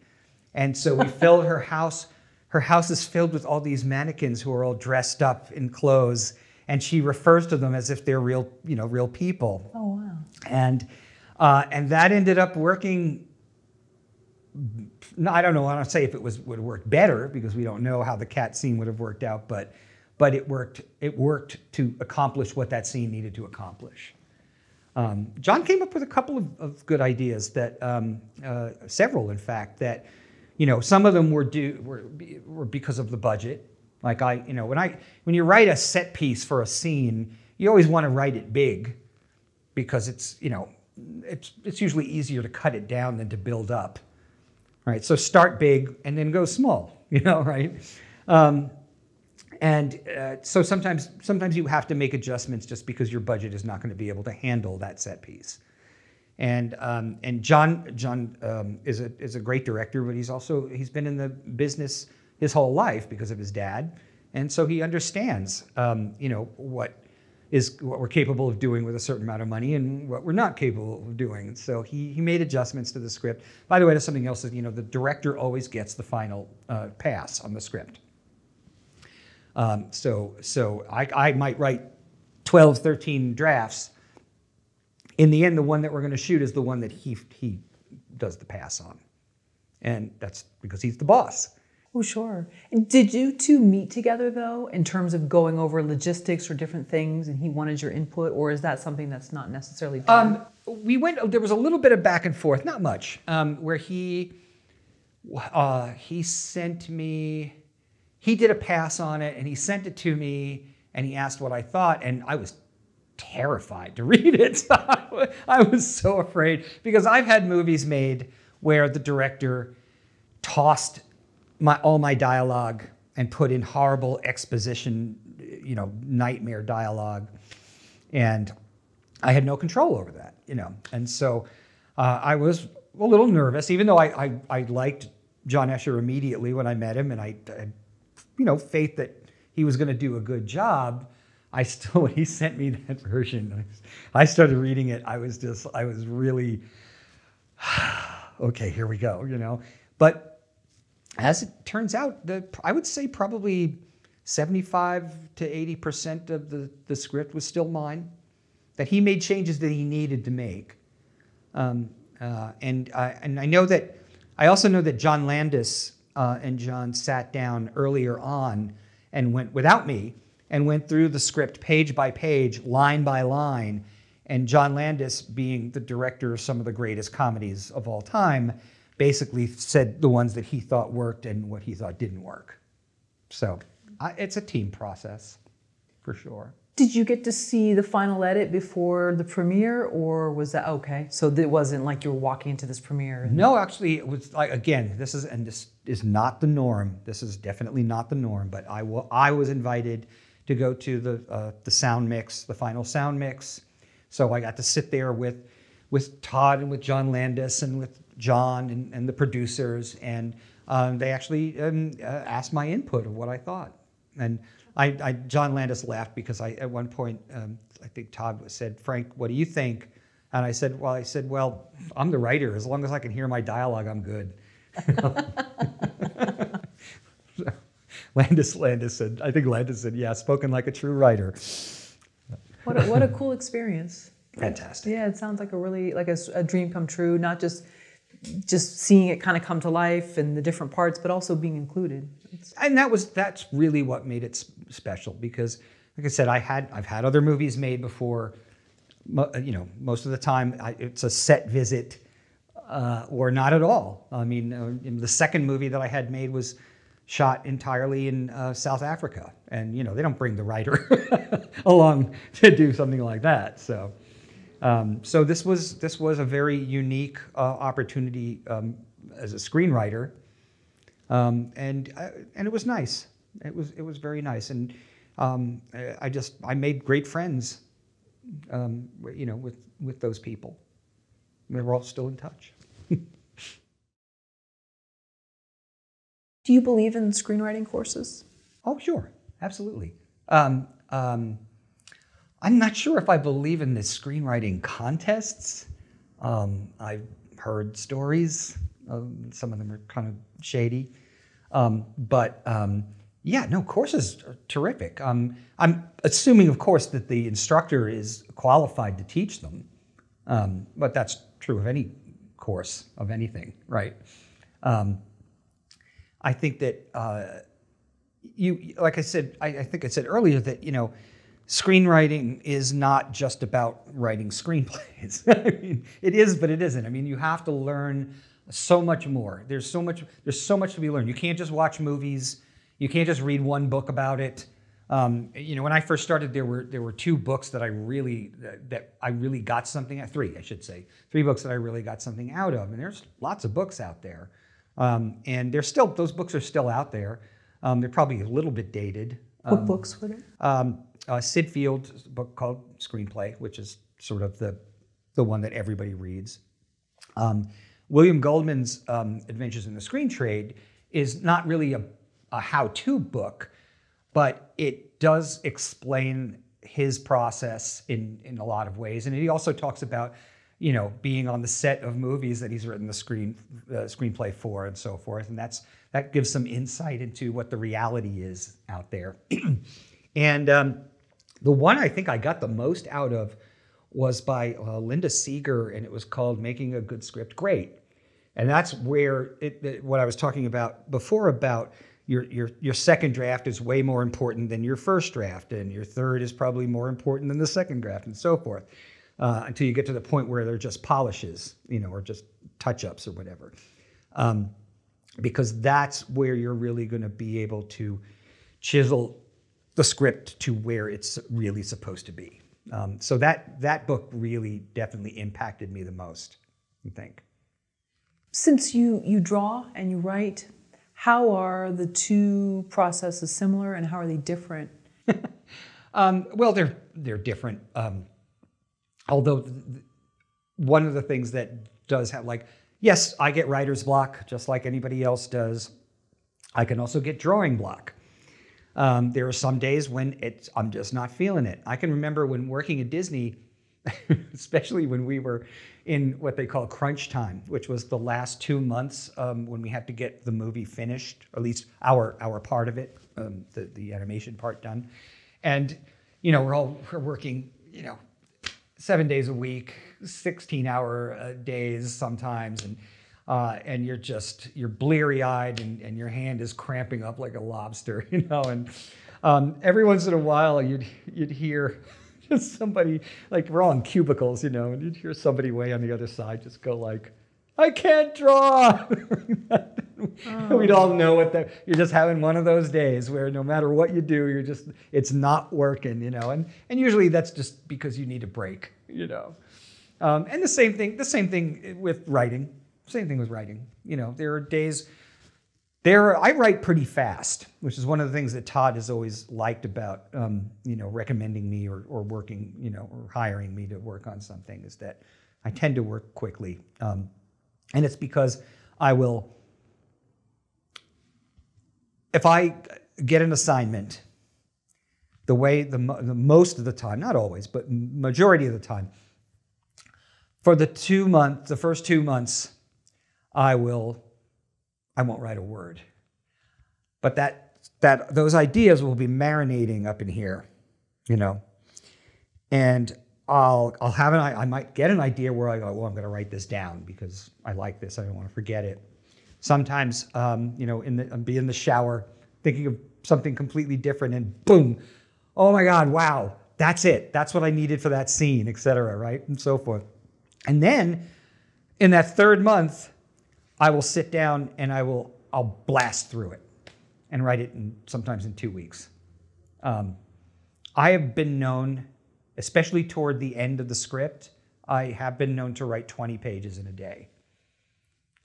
And I remember I said it to John Asher and he went, what? He's like, no way. He's like, I'm lucky if I write 3 in a day. I said, well, but there are days when I write 3. I mean, you have to be in the right mindset, and you have to, it's a discipline, certainly. But sometimes, it's just your head's not going to be there for it. And that applies to writing or drawing, doesn't matter. Oh, wait, you know what? I just want to say one more thing. Oh, sure, please do. Go ahead. What's really funny is that when I'm writing, I always feel like I want to be drawing. And when I'm drawing, I always feel like I want to be writing, which is, I don't know why that is, but it's really funny. It's like I'll be like if I'm doing a lot of drawings because I have an event coming up that I need to have drawings for, I'll be like, oh God, I just want to write a sketch. I just want to write a comedy sketch or something like that, And I have to wait till that's done and get to it, but it never fails. It's always that way. It's always that way. You think we romanticize doing something else when we see like the reality of what something is, that it is very difficult. It's not just the image of it. Oh, sure. Yeah. No, absolutely. I mean, I certainly had a different vision of what animation was before I actually learned how to do it. And then found out, oh, this is hard. This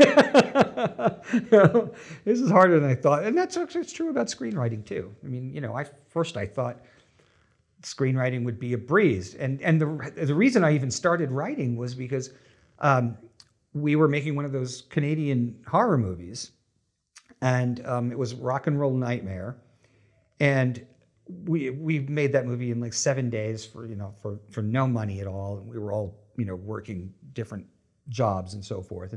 And John Fasano, who was the writer-director, was overwhelmed because he was constantly having to answer questions, 100 questions an hour.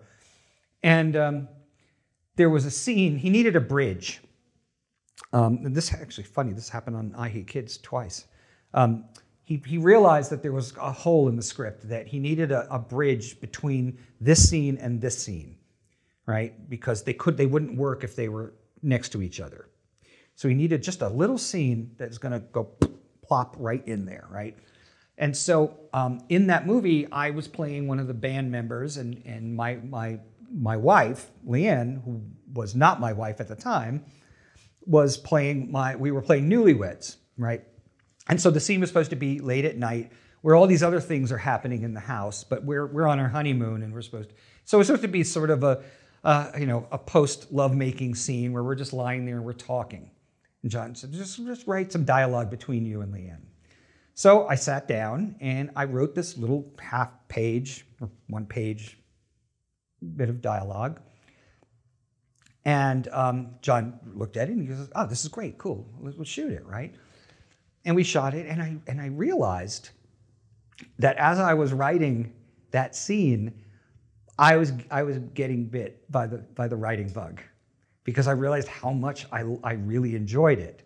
But again, I had not done my homework at that point. Like I was just utilizing my imagination as best I could. And also knowing I was writing it for me and I was writing it for someone I already knew. So, but I liked it. And to this day, I mean, no offense, John, but it's the best written scene in the movie. But that started the ball rolling for me to say, okay, I like that. That was fun. I want to do more of that. Because, I mean, as much fun as I was having as an actor, you play a role as an actor, and that's really cool, and that's really fun. When you're a writer, in a way, you're playing all the roles. Which is what, like I said before, about my acting background has definitely helped me write dialogue for my screenplays. But it's funny, also that kind of thing happens a lot, by the way. If you're on set, or even sometimes if you're not on set, you might get a call from the director saying, I've got a hole here. I need it filled. I need a small scene. The great part about being on set was that, John would come to me on set and say, I need a scene that we can shoot tomorrow with Ray and Rachel, between the two sisters, and it's going to be in a car, but it needs to bridge this scene and this scene, right? So he goes, can you give me something? So I had my laptop on set, so I sat down and I came up with this quick little scene. It was only about 6 lines. The best part about it was, though, I was like, Rachel, Ray, come here. I was like, look, I just wrote this. I want to hear how it sounds, because this is your scene for tomorrow. And so they were able to read it right there in front of me, and I could hear if it was working or not. So that's a very rare circumstance. Sure. And we did another one later with Tom Everett Scott and the actor who was playing Julian, who was playing his son. Where they're just walking down the street, and just a little bit of conversation, a little bit more of character interaction for them, like four or 5 lines, something like that. But written on set and basically shot the next day. So unusual, but and only unusual because I was doing it on set. I mean, I'm sure it happens where the director will call a writer who's not on set and say, I need a scene by tomorrow. I'm sure that happens all the time. But this was unique in that regard. What makes a great story? Boy, that's a good question. What makes a great story is if it's something that I can't walk away from. If you've got me, because I mean, there's all kinds of stories. I'm going to be specific about this kind of story, but I know that if I'm able to walk away from a movie, even just to go, use the restroom or whatever, go make a sandwich, and not pause it, it means, and that's the world we live in now, right? It means that story has got me. And I also, I love dialogue. I just, and that's the thing I pride myself the most on. And if dialogue crackles like a fire, I love it so much. I watch a movie like Lawrence Kasdan's Body Heat, and the dialogue in that movie is just, oh my God, I would love to write something that good, because it snaps, Right. It's beautiful. It's beautiful. There's a really interesting, there was a movie came out, I don't know, 3 or 4 years ago now, I think.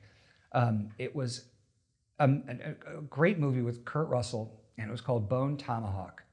And it was very interesting because it was actually a horror movie, but it was very cleverly disguised as a character-driven Western, right? And the thing that kept me watching it was the writer wrote this incredibly great dialogue between all of the characters, had great dialogue. And that, to me, more than the story itself, was propelling everything forward. Because I couldn't wait to hear what they were going to say to each other next. So those are the things that definitely, get my blood pumping. Right, like Glengarry Glen Ross. Yes, the dialogue for that is just unbelievable. Right, and just even if this isn't your type of film, but it keeps you hooked in each of the characters, and then their agendas, whether they're overt or covert, and just the dynamics. I mean, yeah, Kasdan, like Lawrence Kasdan, Mamet, obviously.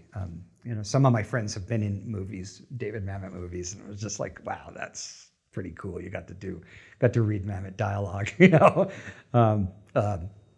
but that's for me. That's the biggest part of it. I mean, obviously, if a plot is so full of holes that you can't, you're almost laughing at it. Well, that's a big problem. But I'm more turned on by great dialogue than more than anything else. Well, even in something that's supposed to be campy or you were in the Black Roses, and just watching the few snippets. I mean, there was some great dialogue in that. Whether it was like over the top, I mean, the things that were coming out of these characters' mouths it was really funny. Yeah. It was like laugh out loud funny. So even though it may be like so over the top that somebody really wouldn't say that, it worked. Yeah. And so that's... Yeah, something else too. It's funny because especially in like horror movies, if you go back to the 1960s and you look at the British Hammer horror movies, the movies that would star Peter Cushing and Christopher Lee, Peter Cushing was absolutely brilliant because he could take dialogue that on paper must have sounded ridiculous, like talking about, he's playing Dr. Frankenstein and he's talking about, rejuvenating the soul in a dead body or something like that, or he's playing Dr. Van Helsing talking about, how sneaky vampires are or whatever, you know what I mean? And Peter Cushing was the kind of actor who could take that dialogue and say it with such conviction that you totally went with it. You didn't even blink. You were just like, oh yeah, sure, yeah, absolutely, yeah, and that's when you're really lucky. As a screenwriter, if you get an actor who can do that, you're home free. Absolutely. I was lucky. I had Marisa Tomei, and I had Tom Everett Scott and Rhea Seehorn. People that could do that. Do you use index cards when you're writing a screenplay? No, I don't. I know a lot of people do. I've tried working that way. And for me, it's just not, I don't know if it's the way your left side brain or whatever, but what I always use, and they're actually getting harder to find, those big legal yellow pads. And I just start writing, and I start writing, sometimes I'll get hit with a little snippet of dialogue that pops into my head, and I'll write it off to the side. But I'll basically I'll keep working like this, working my way down. And as I go through it and review it, I might say, oh, well, you know what? Maybe I don't need that, or maybe I should put this earlier. And I'll try to get as much of that as I can. Again, still leaving that last little bit open-ended, right? And then I will sit down at a computer. So I'll do that with a pencil, by the way, like a hand, yeah, right? So then I'll sit down at the computer and I'll start writing an official outline that will actually go scene by scene. I'll always put in little bits of dialogue that just help with the tone, especially in a comedy, because I mostly write comedies. I'm mostly hired to write comedies. I like to put in a little bit of dialogue because sometimes that helps just establish for someone else who's going to read it, not for me, but for someone else who's going to read that outline. It'll help establish a character's tone, you know, and also what the overall tone of the comedy is. Is the comedy slapsticky like Fawlty Towers, or is it more, you know, more restrained? More like I don't know, like Election, like a movie like Election. You know, you can help establish that by having some of the characters say a little bits of lines, or maybe a funny gag or something like that, or something that just I like the kind of dialogue that you would see in like shows like The Office and like Parks and Recreation. You know, that kind of banter I like a lot. I try to not copy that, but try to utilize that same sort of tone and that same sort of snap. Sure. Yeah, I was watching Masterclass, and Jodie Foster gives a great masterclass, and so she was talking about Little Man Tate and how they started, you know, fleshing out these characters, and it was just really fascinating to hear about, you know, and you could see if you tried the test of, you know, covering up the name of the character and seeing, you know, yes. Diane Weiss's character, I hope I'm saying her name right, versus Jodie Foster, and then the little boy, you could tell just kind of by the way something was said. You know, Jodie Foster's supposed to be more working class. Diane was supposed to be sort of this, you know, affluent snob that was, you know, so you could just kind of see the difference in who the characters were. Yeah. Do you find that is a test for you to kind of? Yeah, you know what? That's one thing that Todd was always good at when we were writing together, was that I would give him show him the latest pass on it, and you know he would always say, like, does this line belong to this character, or is it someone else that should say that line? For this one of the couple of scripts that I'm being hired to write right now, which I probably shouldn't even say the name of it, but there are 3 lead women characters, and they're all 2 of them are elderly and one of them is much younger, and originally it was 3 elderly women, and on the 3rd draft we decided to make some changes, and we made one of them much younger, right? Just so they weren't all the same, because we were getting into a situation where it was like, who's saying that line, right? So that was one way that we solved that issue, by having the one character drop her down, you know, from being a 60-year-old woman to being a 30-year-old woman. Well, that automatically, just that change alone, is going to change the dialogue, her dialogue, and it's also going to change the way the other 2 characters respond to her. Right. Yeah, and there is a generational tone to how something is said. Yeah. And I think there's also an East Coast, West Coast, Midwest, Southwest, North. I think there's different, like I noticed people from the East Coast say, and so forth and so on. Mm-hmm. I don't hear that as much from California natives. And they might be like, yeah, and you know, so it just kind of continues or whatever. You know, it's looser. Yeah. You know, but there's different, just like there's regional accents, I think there's regional ways of saying something, explaining something. Yeah, and that's another thing too, is I once was hired to write, it was a Christmas movie, but it was set in New Orleans. And so, you know, there's some interesting accents down there, right? And the characters, obviously, they live there. They're going to have some of those, going to have that accent. Sure. And one of the lead characters was actually a cowboy from Texas, an older gentleman. So I was now working with those voices in my head. As I'm speaking, we're working with all these different kinds of accents now, and you know, so that in that way. Believe me, it was very easy to know which character was saying what, you know. But yeah, you have to. If the script is going to work for someone else, not just yourself, for someone else to read it, it has to be very clear what character is saying what. Sure, sure. Yeah, and I feel like, it's like another term, a stone's throw away. I don't know if I've ever used that term, but I've known people that they use that in like every 5 minutes or something, you know? Yeah. So it's just, there's just certain like catchphrases and different things, Sure. Idioms or whatever, I don't know, but Yeah. that people Yeah, from and different areas seem to right, and use. you can use those to assign to a character that will help establish who that character is. I mean, certainly I mean, see it in television series all the time because they have to constantly do that because it isn't just a 2-hour movie.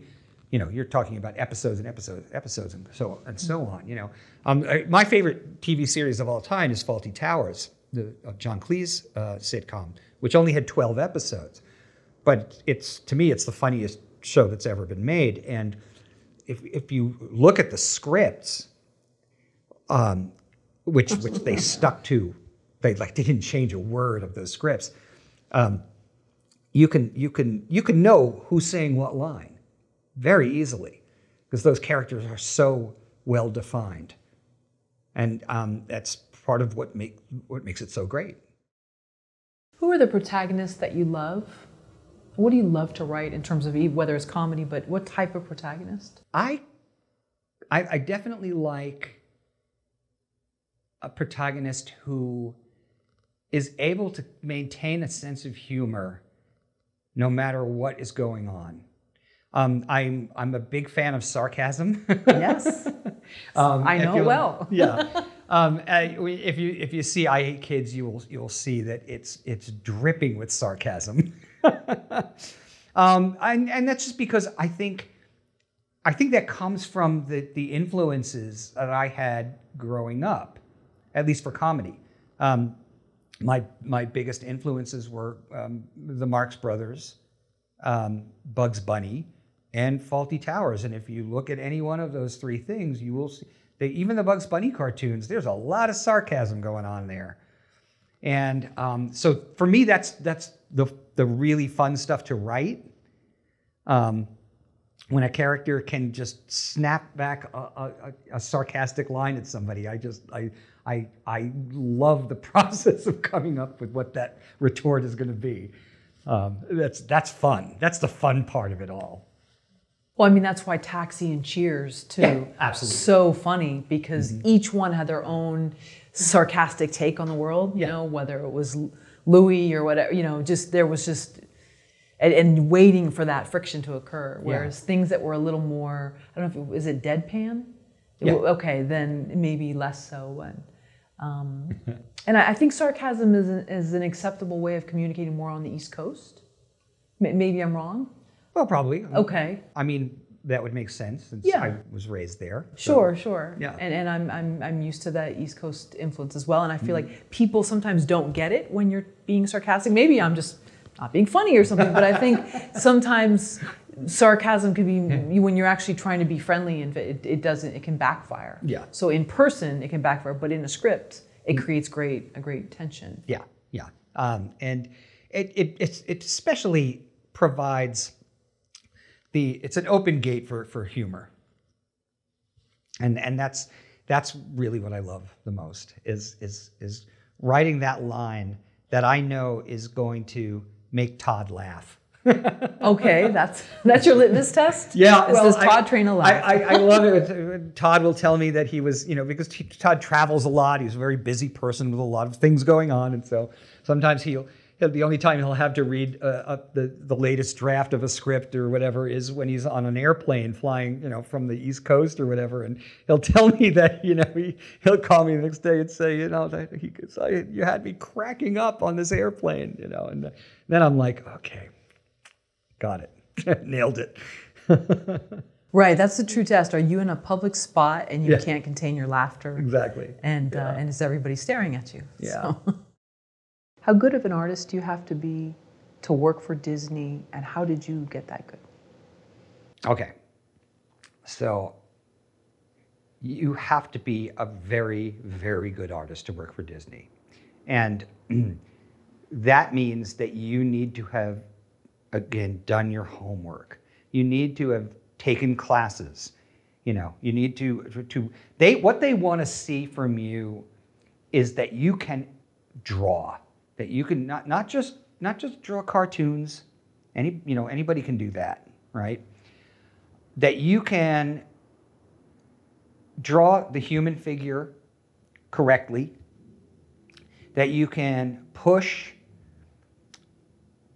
that figure, like plus it, like so if somebody's leaning over, that you can make it enhance it so they're leaning over, because that's part of what animation is all about, right?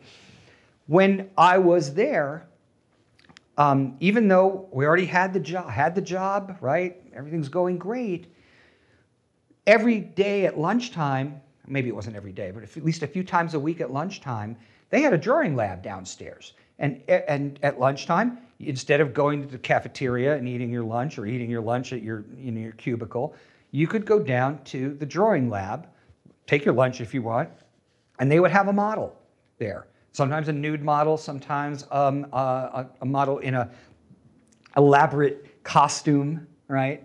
And they had an instructor there who was one of the original story guys from, who worked on movies like Peter Pan and Dumbo and whatever, who would walk around and see what you're doing. And Walt Stanchfield was the instructor who was there when I was there. He's passed on now, but he terrified us because he would walk around behind us as we'd have a model and we're working and you'd have a time limit.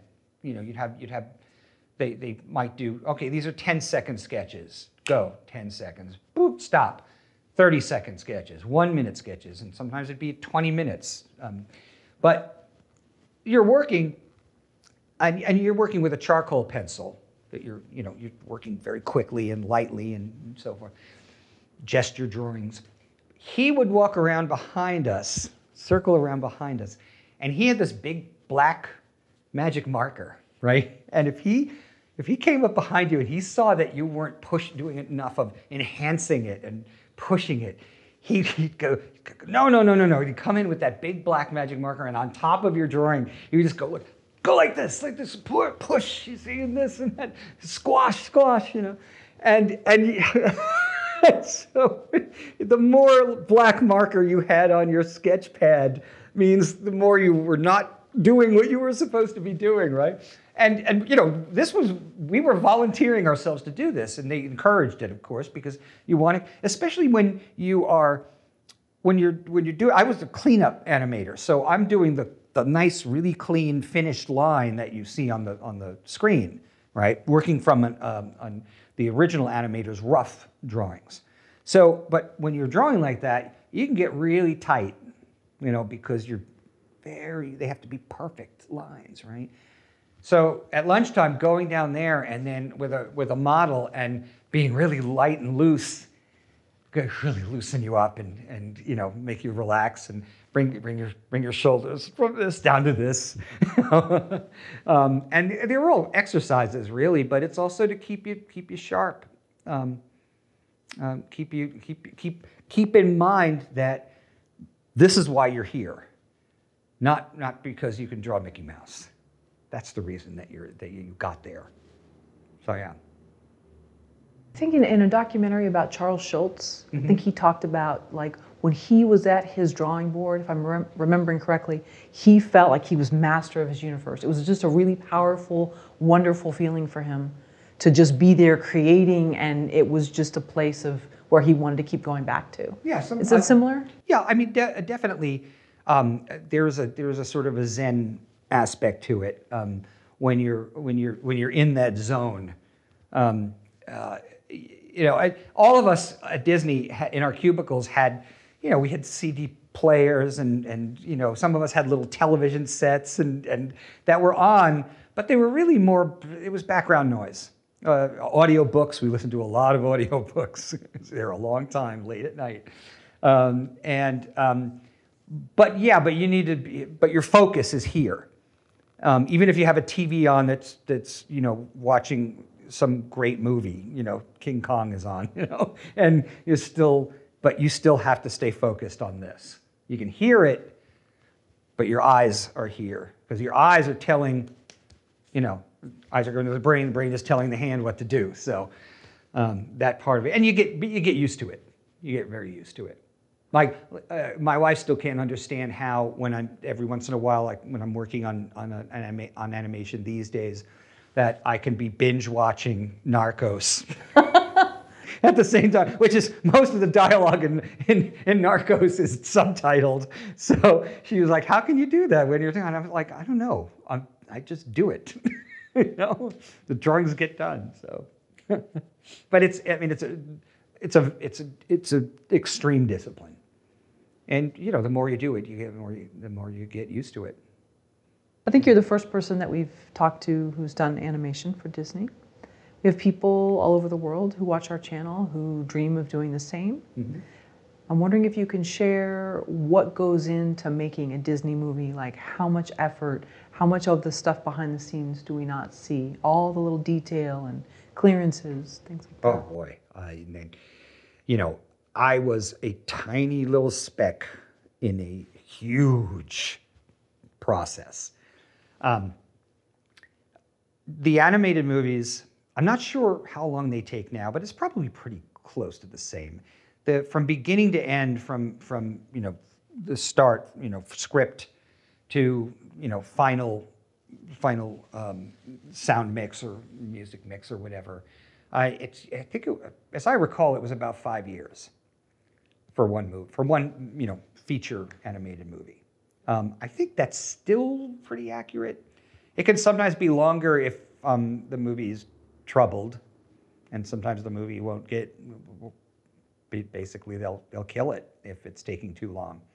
They might have 3 years invested in it, and if it's just not working. I mean, when John Lasseter was still at Disney, I know that he killed a couple of projects, or at least one that I know of, that they had been working on. And they kept trying to fix it, and in the end, it obviously wasn't going to work. So it's like, okay, we cut our losses now rather than continue.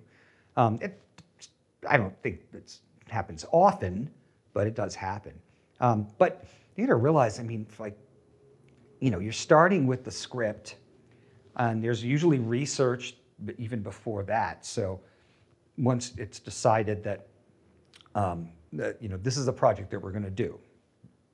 So for Tarzan, well, the first thing that has to happen is everybody's got to read the books, and then they got to look at, this is all the reference materials. They got to look at all the Johnny Weissmuller movies and the Gordon Scott movies and the TV series and comic books and all that, and take it all in and see what can what elements of that character and those that mythos are going to work within this version, which is not going to be like all the other versions. I mean, obviously there's going to be some similarities because it's all based on the same source material. But what is Disney going to bring to that property that makes it special? So there's all that, and then once then the production designers, I know for Tarzan they took a whole group of people, the producers, the directors, the production designers, some of the artists, a lot more, I'm sure, and they all went to Africa, and they all went and saw real gorillas, in the jungle, and spent a lot of time, sometimes the artists sketching them and just observing them and seeing what their behavior is like, and that's all part of the process too.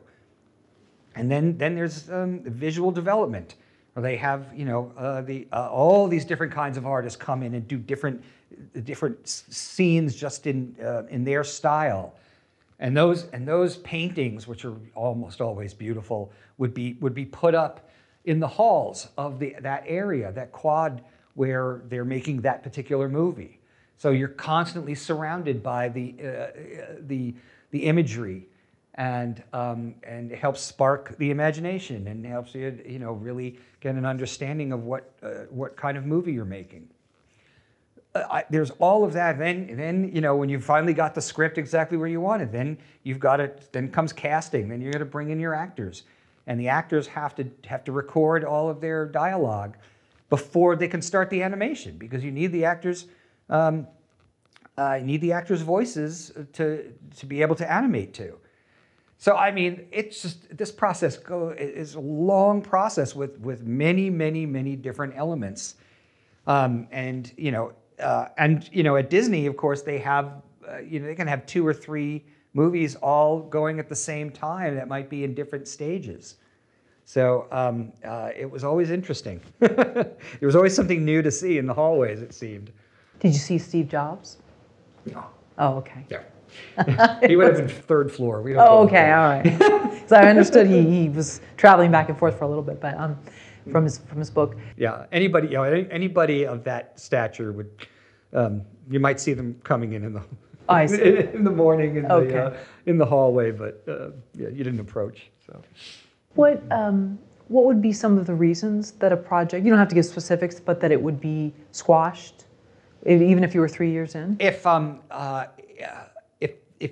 what they would do is as they move along in the process, especially once that they have animation to show, they do a story reel, which basically would be the entire movie, and either it would be done like an animatic where it would be the storyboards, right? And sometimes it wouldn't be the final actors. It would just be people doing scratch voice, what they call scratch voices, which is temporary voices. In fact, my wife Leanne does scratch for them a lot on the feature movies, but it would be the entire movie, and you would get it, so you could get a sense of, is this story working? Is the pace working? Is it are the jokes working, etc. And so they would have these things every couple of weeks, or maybe once a month or something like that, where everybody sits down in the auditorium and we watch, all the people that are qualified to watch it at that point, to see how it's working, and everybody will give notes. And boy, sometimes no matter what you do, it's just, it's not hitting those marks that it needs to hit to work. Home on the Range was the last movie I talked about before, and that was a movie that had a lot of problems. We were, it was changing, the whole movie was changing constantly. I mean, the basic premise was still there. It was about 3 cows who were trying to save their owner's farm, but the villain changed, the motivations changed. Every time we went to see it, it was like almost a whole new movie.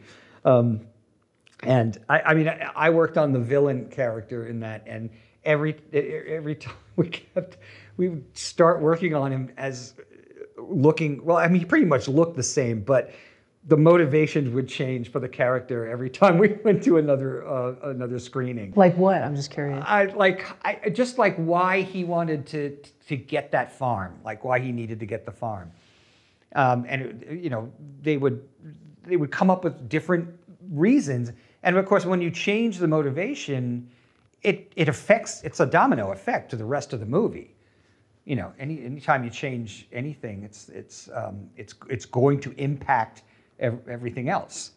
So so that was a tough one. That was a real tough one, and they didn't kill it. They went all the way through, and the movie did come out. But it's not my favorite by any means. It still, for me, doesn't really work. So. And it was also the last. It was. That was the last one that they did, except for Princess and the Frog. Several years later, it was the last of that era. Yeah. Right. How did it feel the last day that you left? I mean, did you really have like your stuff in a box, or I mean? Well, believe me, we filled those cubicles with stuff, so it wasn't just a box. Okay, with the plants, right? It was a lot of stuff, Okay. because especially when you've been there for 8 years, 7.5, 8 years, you accumulate things. So because there was enough warning, it was like little by little take it out. So, but I think on my last day, I don't even think I had any work to do, and probably it was mostly cleaned out. So it was basically just probably saying goodbye, which was, It was bittersweet, really, because Sure. at that point, I think, luckily, it wasn't a surprise. We knew it was coming for a long time, and I think I was ready. I think I was like, okay, I'm ready. Go through the stages of death thing. Right, the Elizabeth Kubler-Ross. Yeah, right. This was finally acceptance. Sure, right. You've been through the anger and the depression. Right. That was a long time ago. It's very similar now that I think about it. But I'm sure for some people, though, maybe they didn't want to go. It's great when you're at a job and you don't want to be there anymore and you're leaving, you're like, this is great. I could feel the energy pushing me out the door. But when you don't want to go, that's when it's... Yeah, I don't think any of us really wanted to go, but when there was no other way, then you have to accept it. So Sure. Because I mean, like you said, for most of the time I was there, that was a great place to work. It was. You hear stories about people complaining about Disney, doing this and doing that and everything like that. Well, that was not my experience. I got to tell you, I loved it. I loved it. I mean, like any job, there were some days when, especially in crunch time, like, Sure. oh God, I just, only got 4 hours sleep. I don't want to go back in, Right, or Mary in the cubicle, a couple that was on a loud call to her family or something. What other? My family was always there. Oh, okay, all right. Leanne's office was right down the hall. But for the most, I've heard people that absolutely loved working there and are still there. And yeah, especially when I first got there, especially because I came in what I call the post-Lion King boom. Because, these things are cyclical. Like, they have a big hit movie and it does great, and they've got a couple of successes, and then not so much. There's an era where the movies aren't that good, and so forth. And Hercules, we were still riding that high from Lion King. And also, Jeffrey had started DreamWorks down the street, and he was looking to poach us. The studio was doing everything they could to keep us there. So, throwing money at us, throwing parties and gifts and all kinds of things. I mean, it was a fun place to work for quite a while. But everything changes. Things change. Evolution, and so I'm just happy that I had the opportunity to work there, and those movies that I worked on are going to be around long after I'm gone. There's still going to be people watching them. So, that's nice to know. And last question about Disney, and that is just the evolution of the screenwriting in terms of the emotion that they started putting in and maybe some of the topics that they touched on. How did you see that evolve from your time there? Well, what I saw, my first movie was Hercules, which was very funny and slapsticky and big and wild but I saw what they were definitely experimenting with what else they could do with the medium, and not just make movies with princesses and heroes and princesses and so forth, and I think. Maybe it wasn't a great idea. I love Atlantis. I think I didn't love it by the time we were finished working on it, because it was a very, very challenging movie to work on. But since then, it came out on Blu-ray. I watched it again, and I really actually liked it a lot. But I can understand how at the time, I don't think audiences were maybe ready for that. Ready for that kind of change in a Disney movie. I think that they really just they like their Little Mermaids and their Beauty and the Beasts, and even Tarzan. I mean, Jane isn't a princess, but she's still that kind of spunky character that I think resonates with audiences. Yeah. So. I saw this quote on someone's blog the other day, and the title was, "Are stories made or found?" It's a fine line between made or found, like what does that really mean? But right. Is it something that you see someone walking down the street and you just envision what their life is like and you're like, I'm going to write this?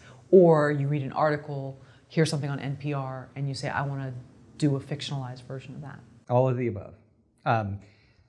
Sometimes an idea will come to me by seeing a guest on a TV show talking about something. NPR is a great source of that kind of stuff. Leanne is always saying to me, "Oh, I heard this great interview on NPR. You should make a script about that." You know, one really interesting one, which is nowadays I just kind of like, oh my God. So of the two scripts that I originally showed to William Asher, you know, he's the one he didn't care for because it had this supernatural magic element to it, right? That was a sort of a modern version of an old Chinese story that was a children's book that I remembered reading when I was a kid. It was called The Five Chinese Brothers.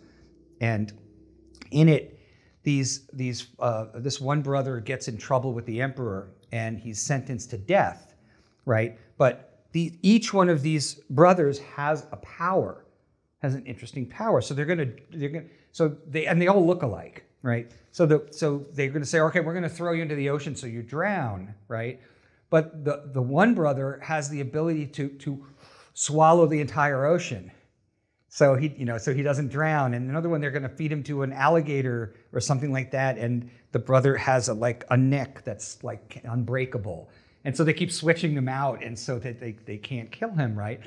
And so in around 1990, oh, maybe earlier than that, 80, maybe 88, 89, somewhere around there, I'm home during the day, and I'm watching the Oprah Winfrey Show, and Donald Trump was the guest.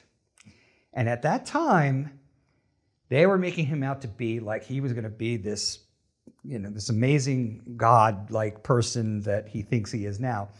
But he sounded legitimate. Like he sounded like he was a really, really smart guy, and he was really good at things. And I remember that Oprah asked him if he was ever consider running for office, right? And he didn't. He just gave kind of a vague answer, but I just remember him saying that, like, well, I'll tell you this, that if I do decide to run for office, I'll do it full on. Like I won't hold back, right? And I thought to myself, what if this guy knows something that we don't? Like, what if this guy can see into the future, right? And then I started thinking about that Chinese brother story, right? And I thought, what if there was these five brothers who had built up this huge corporation because no one else knew that each of them had a power. And one of them could, if he held your hand, he could read your mind. And one of them held your hand, he could see a little bit into your future.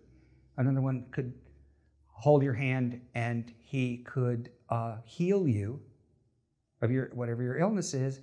And the other brother, who was a twin, if he held your hand, he could kill you just by touching you.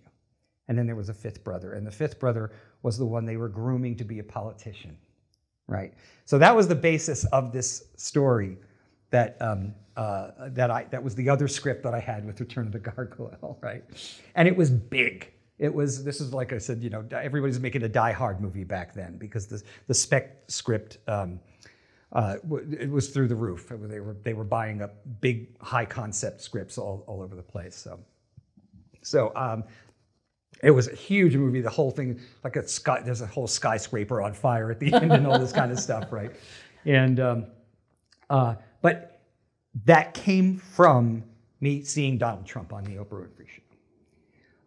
And stuff like that happens all the time. I once witnessed in a courtroom, I saw a guy try to get out of a DUI, having to pay the fines or you know, do community service or anything like that. And he said he said to the judge, "Well, I'm a screenwriter. I could write a PSA about not drinking and driving to instead of doing that." And the judge was like, "No," but I gave the guy credit for trying, you know.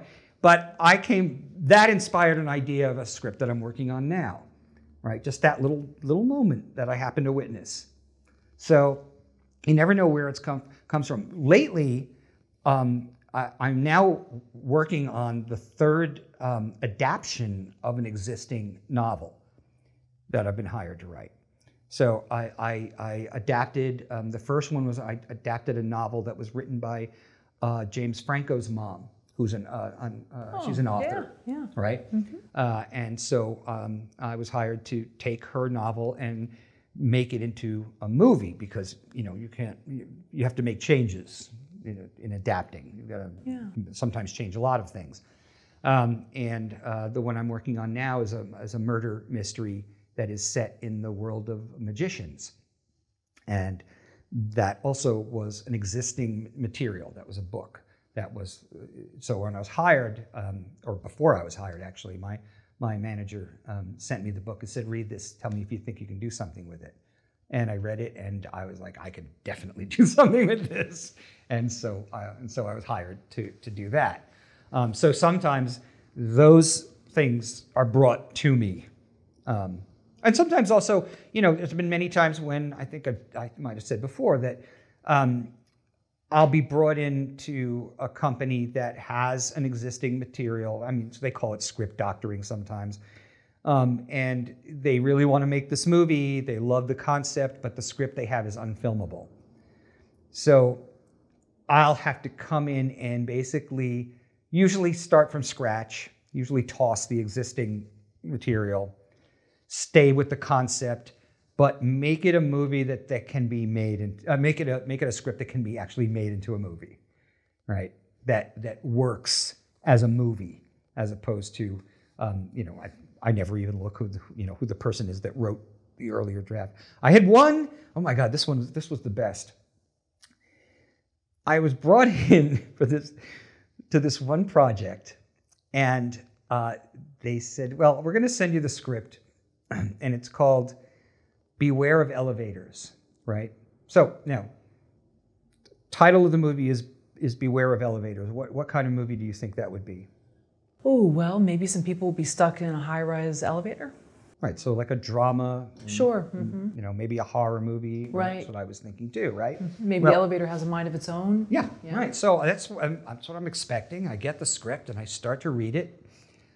And I realized about 10 pages in that this is a movie about a guy who dies in an elevator, and he comes back as his fiance's dog.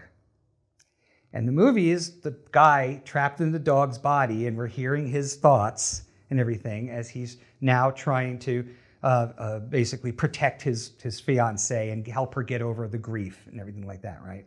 Well, it was just terrible. It was a terrible script, right? And I was going to pass on it. I was going to say, no, I'm not going to do a talking dog movie. Sorry. But then, right before then, I just had a thought, and I thought, how could I possibly make this work? And what I ended up doing was turning it into a mystery. Because in the original script, you find out how the guy dies right away, right? He died in an elevator, right? So what I did was have the guy comes back as a dog, doesn't remember how he died. And so over the course of the script, he little by little he starts getting flashes of what happened that night. And the further along, the more flashes he gets, the more he starts to put it together as to what happened. And so it became more than just a comedy about a guy trapped in a dog's body. It also became sort of a mystery, because we're finding out, it's unfolding, it's like peeling an onion. You're finding out little by little what led to that, and how and why did he end up here in this dog's body. And then it worked. And I ended up loving that script. It's like one I really loved. It'll probably never get made, but that's how it goes. I mean, I still got paid. So that's so funny. That's a big misconception also about screenwriters. Okay, a lot of people think that working screenwriters, what we do, we write a script and then it gets made, and then we go in the next script and it gets made, and we go in the next script and it gets made. I would say 5% of the scripts that I get hired to write get made. 5%. But I'm still a working screenwriter. You get hired, you write a script, you get paid a certain amount for that script, right? And then that script may never get made. I wrote a script for J-Lo, for Jennifer Lopez, that I was like, oh, this has to get made. It's for Jennifer Lopez, right? Nope. Did like 12 drafts on it. Got paid, but that movie will never get made. It's when you get a movie made, that's great. that's a big deal. But yeah, the rest of the time you're still working, you're still creating, you're still, if you're lucky, you're getting hired. And also, then there's the matter of coverage. Coverage is a big deal in this business. So coverage is when you write a script and the producer sends it to a script reading company. Right? There are several of them here in LA. And what they do is they have somebody read the script, break it down, and then in the end, there's 3 possibilities that they assign to it. One is pass, which means no, we're not interested. One is consider, right? Which is maybe if you work on it, it might have potential. And then the Holy Grail, recommend, right? Now, something like 90% of the scripts that these companies get pass. Maybe 8% or so, 9% get consider. And there's variations of consider. There's like consider with, considerations and so forth, right? But it's still in the consider. This is pass, this is consider. 1% of the scripts that go through these companies get recommend. So that's what you're up against, And when you get that, if you get that recommend, that's a big deal. That's a huge deal. Yeah. What's the name of the check that you get if it actually goes to we call it first day of principal. Oh, okay. Yeah. Because that's normally that's when you'd get the money, the rest of the big money for that you would get for writing the screenplay. Yeah. So a big majority of what you do is writing something, doing many drafts, getting paid that initial chunk, but most of the time something's not going to be, it's not going to go to production, and you won't get the remainder of it. But keeping working is, you stay focused on it. Luckily, sometimes those scripts are great.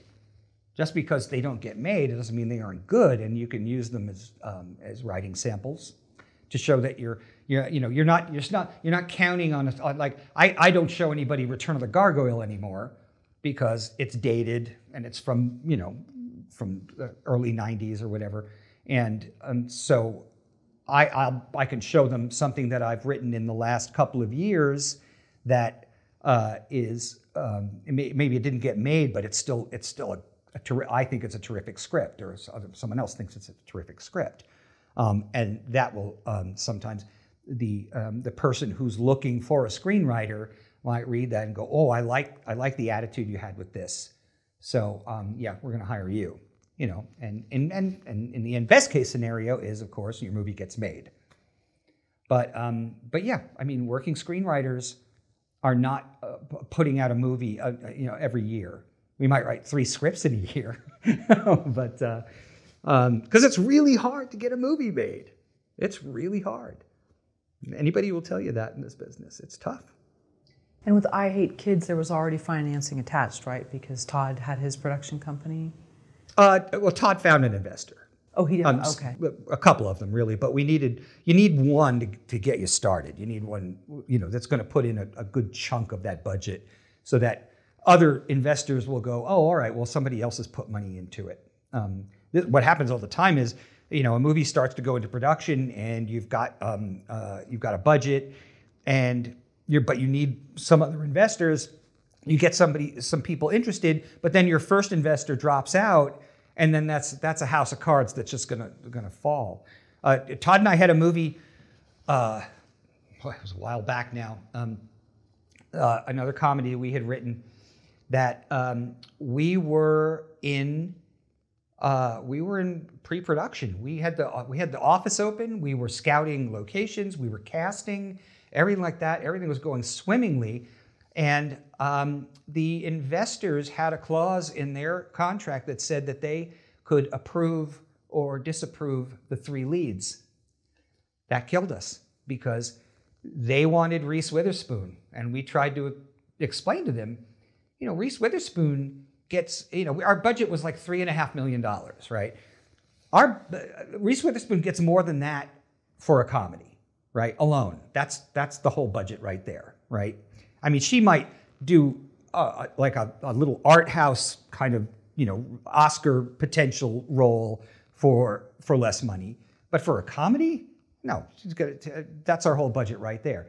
So they want Anna Faris. Well, Anna Faris is the same deal, And we struggled and struggled and struggled to find somebody they would approve.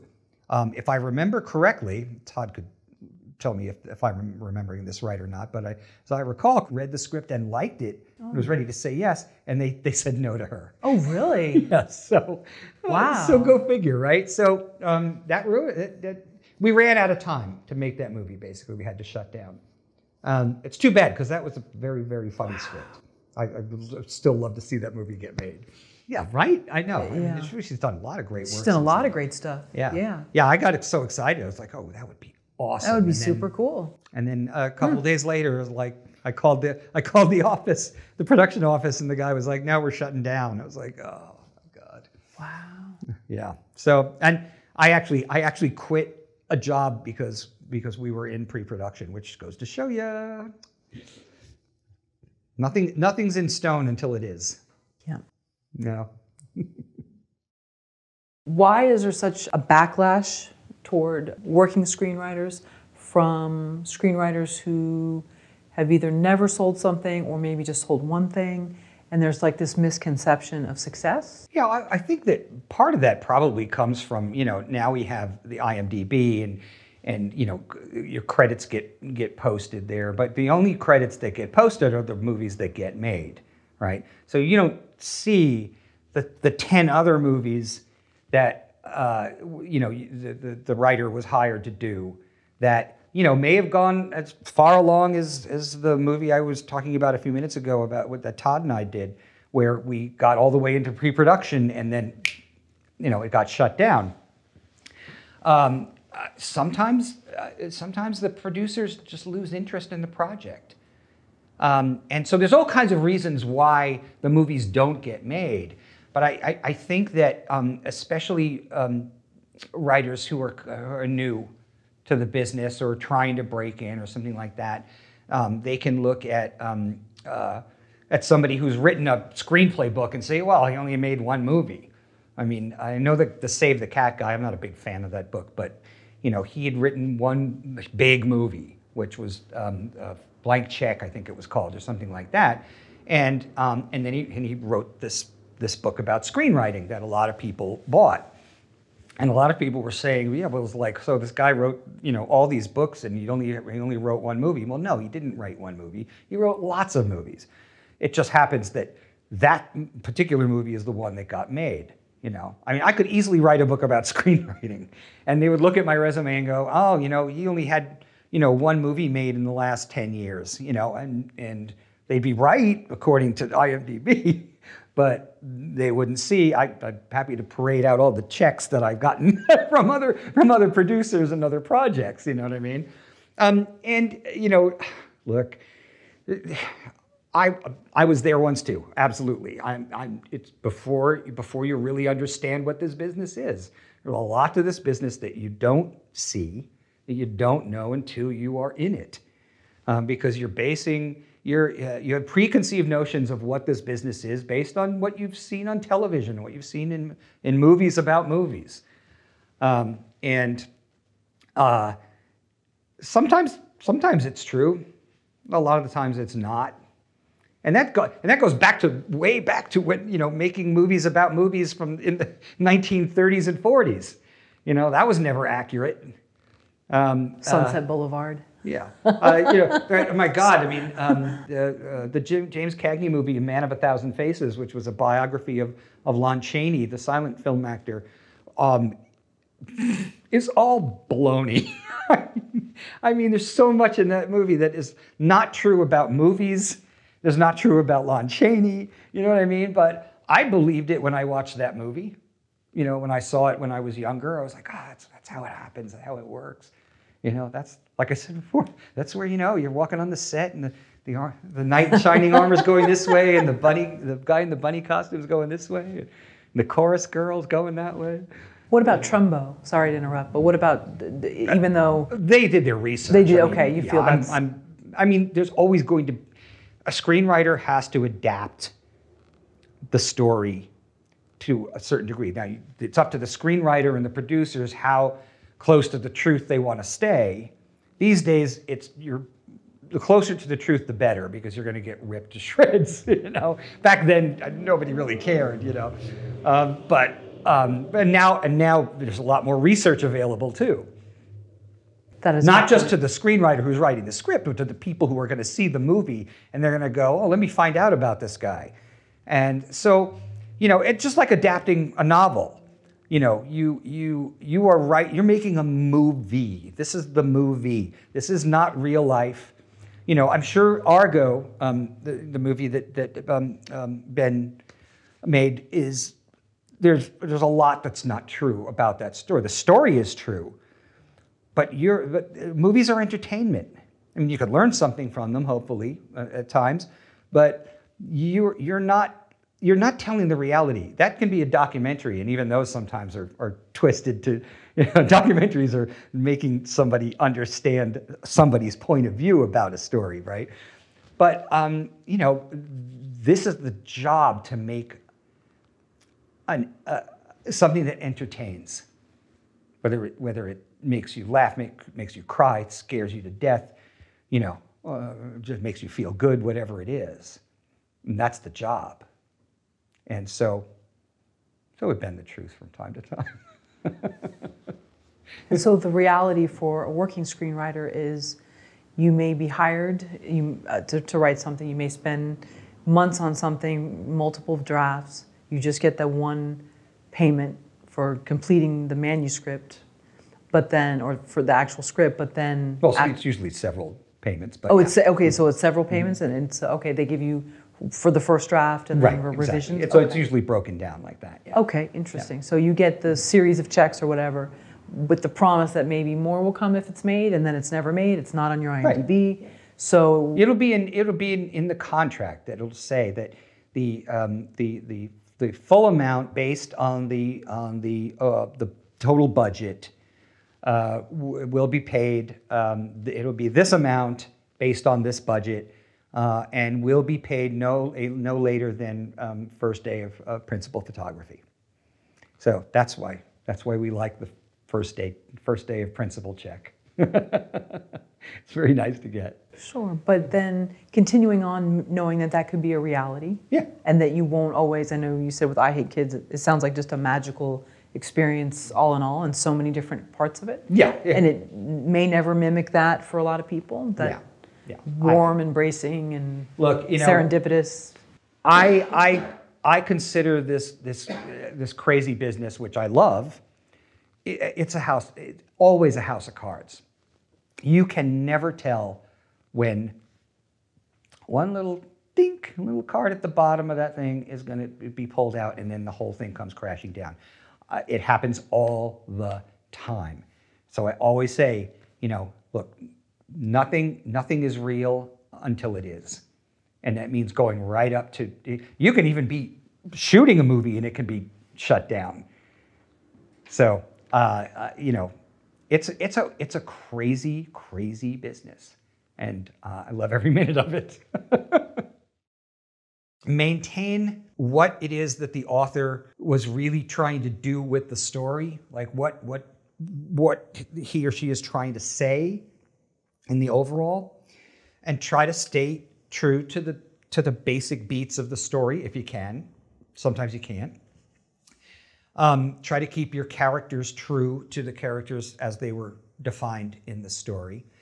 But the trickiest part I've found, like I said, I've done 3 of them now, is when a story is written in the first person, meaning that you're reading that person's thoughts, right, as that person is interacting with other people. And like in a Stephen King novel, you know, like Pet Sematary or The Shining, you're hearing you know, Jack's thoughts as his mind is deteriorating, right? So then the trick becomes, now you're going to turn that into a movie.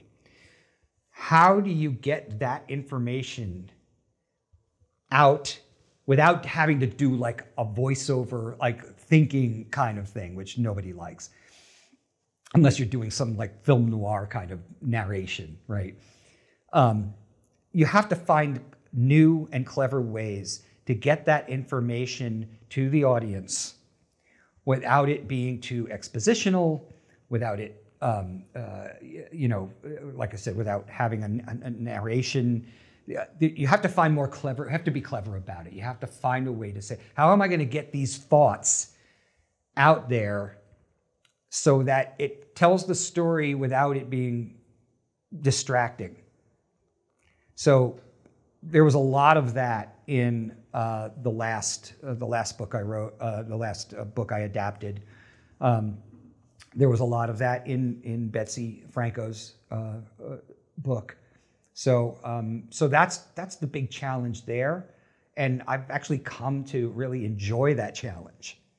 You know, it was a little intimidating at first when the first one I did, but now that I've done 3 of them, I kind of get it and I kind of dig it, and I'm not afraid of it.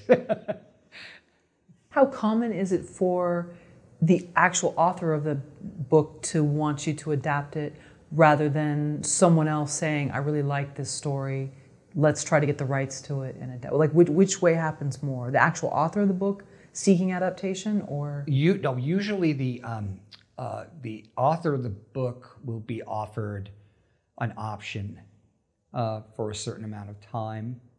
Well, kind of like the studios do. The studios, you know, will option a script for, you know, for 2 years or 3 years or something like that. In which case, they pay the writer a certain amount of money that will let them develop the project and potentially make the project in that time period. And if they don't make that movie in that time period, they put it in what they call turnaround, which means that they say, you know what, we decided we're not going to make this movie, so we're giving the rights back to you, you know, and you get to keep the option money. You don't have to give that back. But they're basically saying, you know, no, we decided to move on, et cetera. Todd and I had that happen with Woodstock. Woodstuck, it's called. Is it about Woodstock? Yes. Oh, okay. Interesting. It's a comedy about Woodstock. And so 20th Century Fox optioned it. And they optioned it for, like, I think it was 1.5 years or something like that to develop it. And they were trying to develop it. And I think Robert Duvall was attached at one point, very briefly. And but eventually, partly I think because it was a period piece in which were expensive. This is before CG was available, so it was quite a few years ago.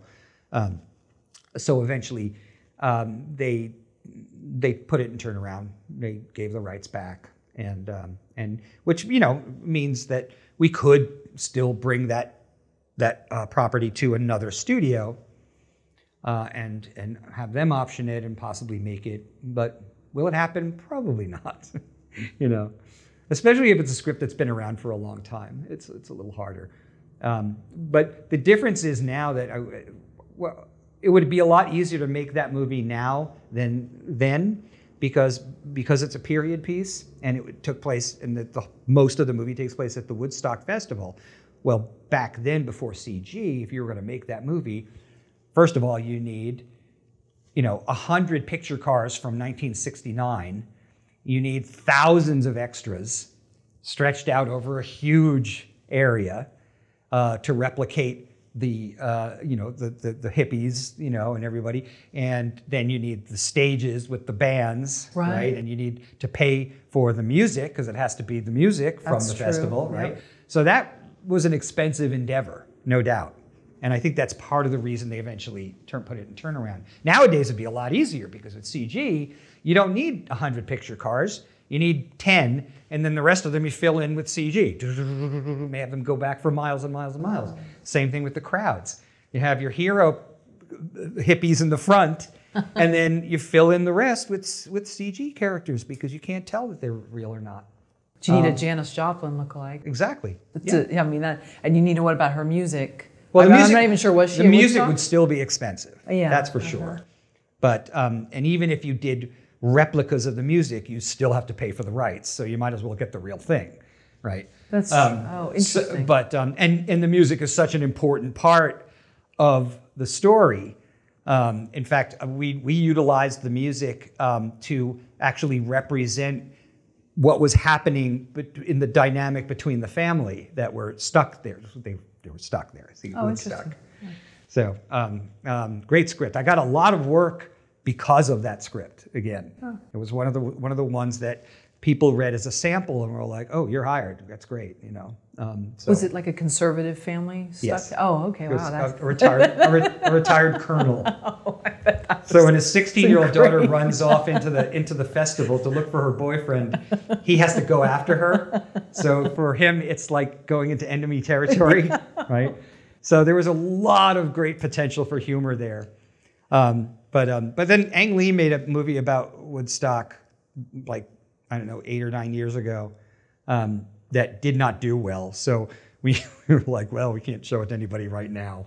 Because everyone was like, well, his movie failed miserably. So, which I'm not even sure if it failed miserably, but it did not do, big numbers. So, so, but this is what happens. This is what it's like. And thankfully, my lovely wife Leanne has been very patient with me, and she's a producer at Disney now, so she's doing fine. But she's always been very willing to let me pursue what I needed to pursue, which is great. So she's great. Awesome. Nice. That sounds really funny. Yeah, a retired colonel. We love that script. Todd and I always talk about we'd love to be able to dust it off and put it out there again, and you just got to wait for the timing to be right. You know what I mean?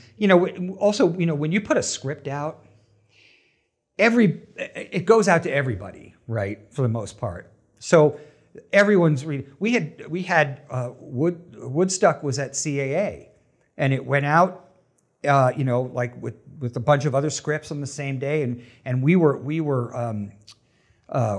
do you call it? I'm forgetting the word, but like it was showing that we were doing really well. Like we were expected to be the highest one that week, and that's not what happened. It didn't. Nobody bought it, and then it sat around for like 2 years before 20th Century Fox found a copy of it, or was sent a copy or something, and they read it and they said, "Oh, we like it, so we'll take it."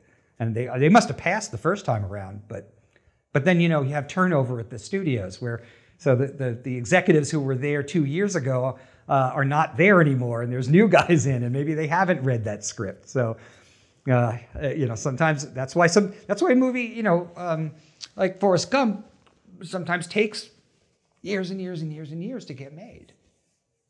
It's because you've got to find the right person has to read it at the right time.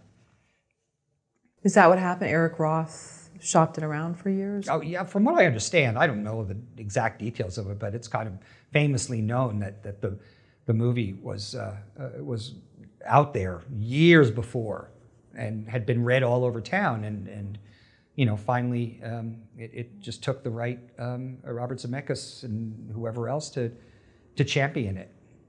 Wow, who'd have thought? Yeah, I know.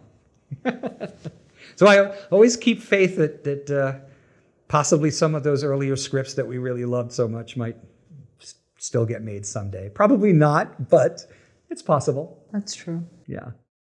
Could King Kong have been written today and have been successful? I know you did a documentary called Long Live the King. Yeah, Long Live the King. With Trish Geiger, 2016.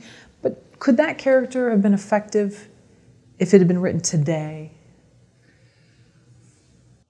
Yes, because I think that is a character that there's so many different levels of that character. There's so many different sort of classic tropes in that character. It's so many different things. He's the king who falls from grace. He's the fish out of water when he gets to New York. It's unrequited love.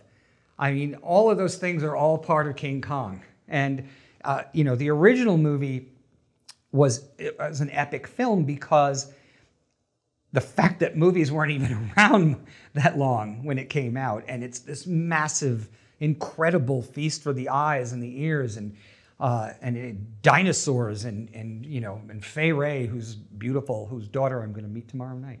Nice. It's a timeless story. Now, Peter Jackson had his version come out in 2005, and it was met with, some people love it and some people hate it. Most of the people that hate it because of their love for the original movie.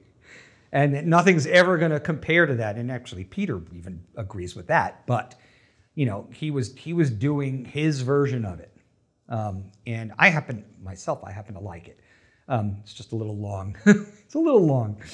But I think that there's so many things about that story and about that character that resonate with people one way or another. And so I think that no matter when it would have been made, as long as it was made well, it would resonate with that era, without a doubt.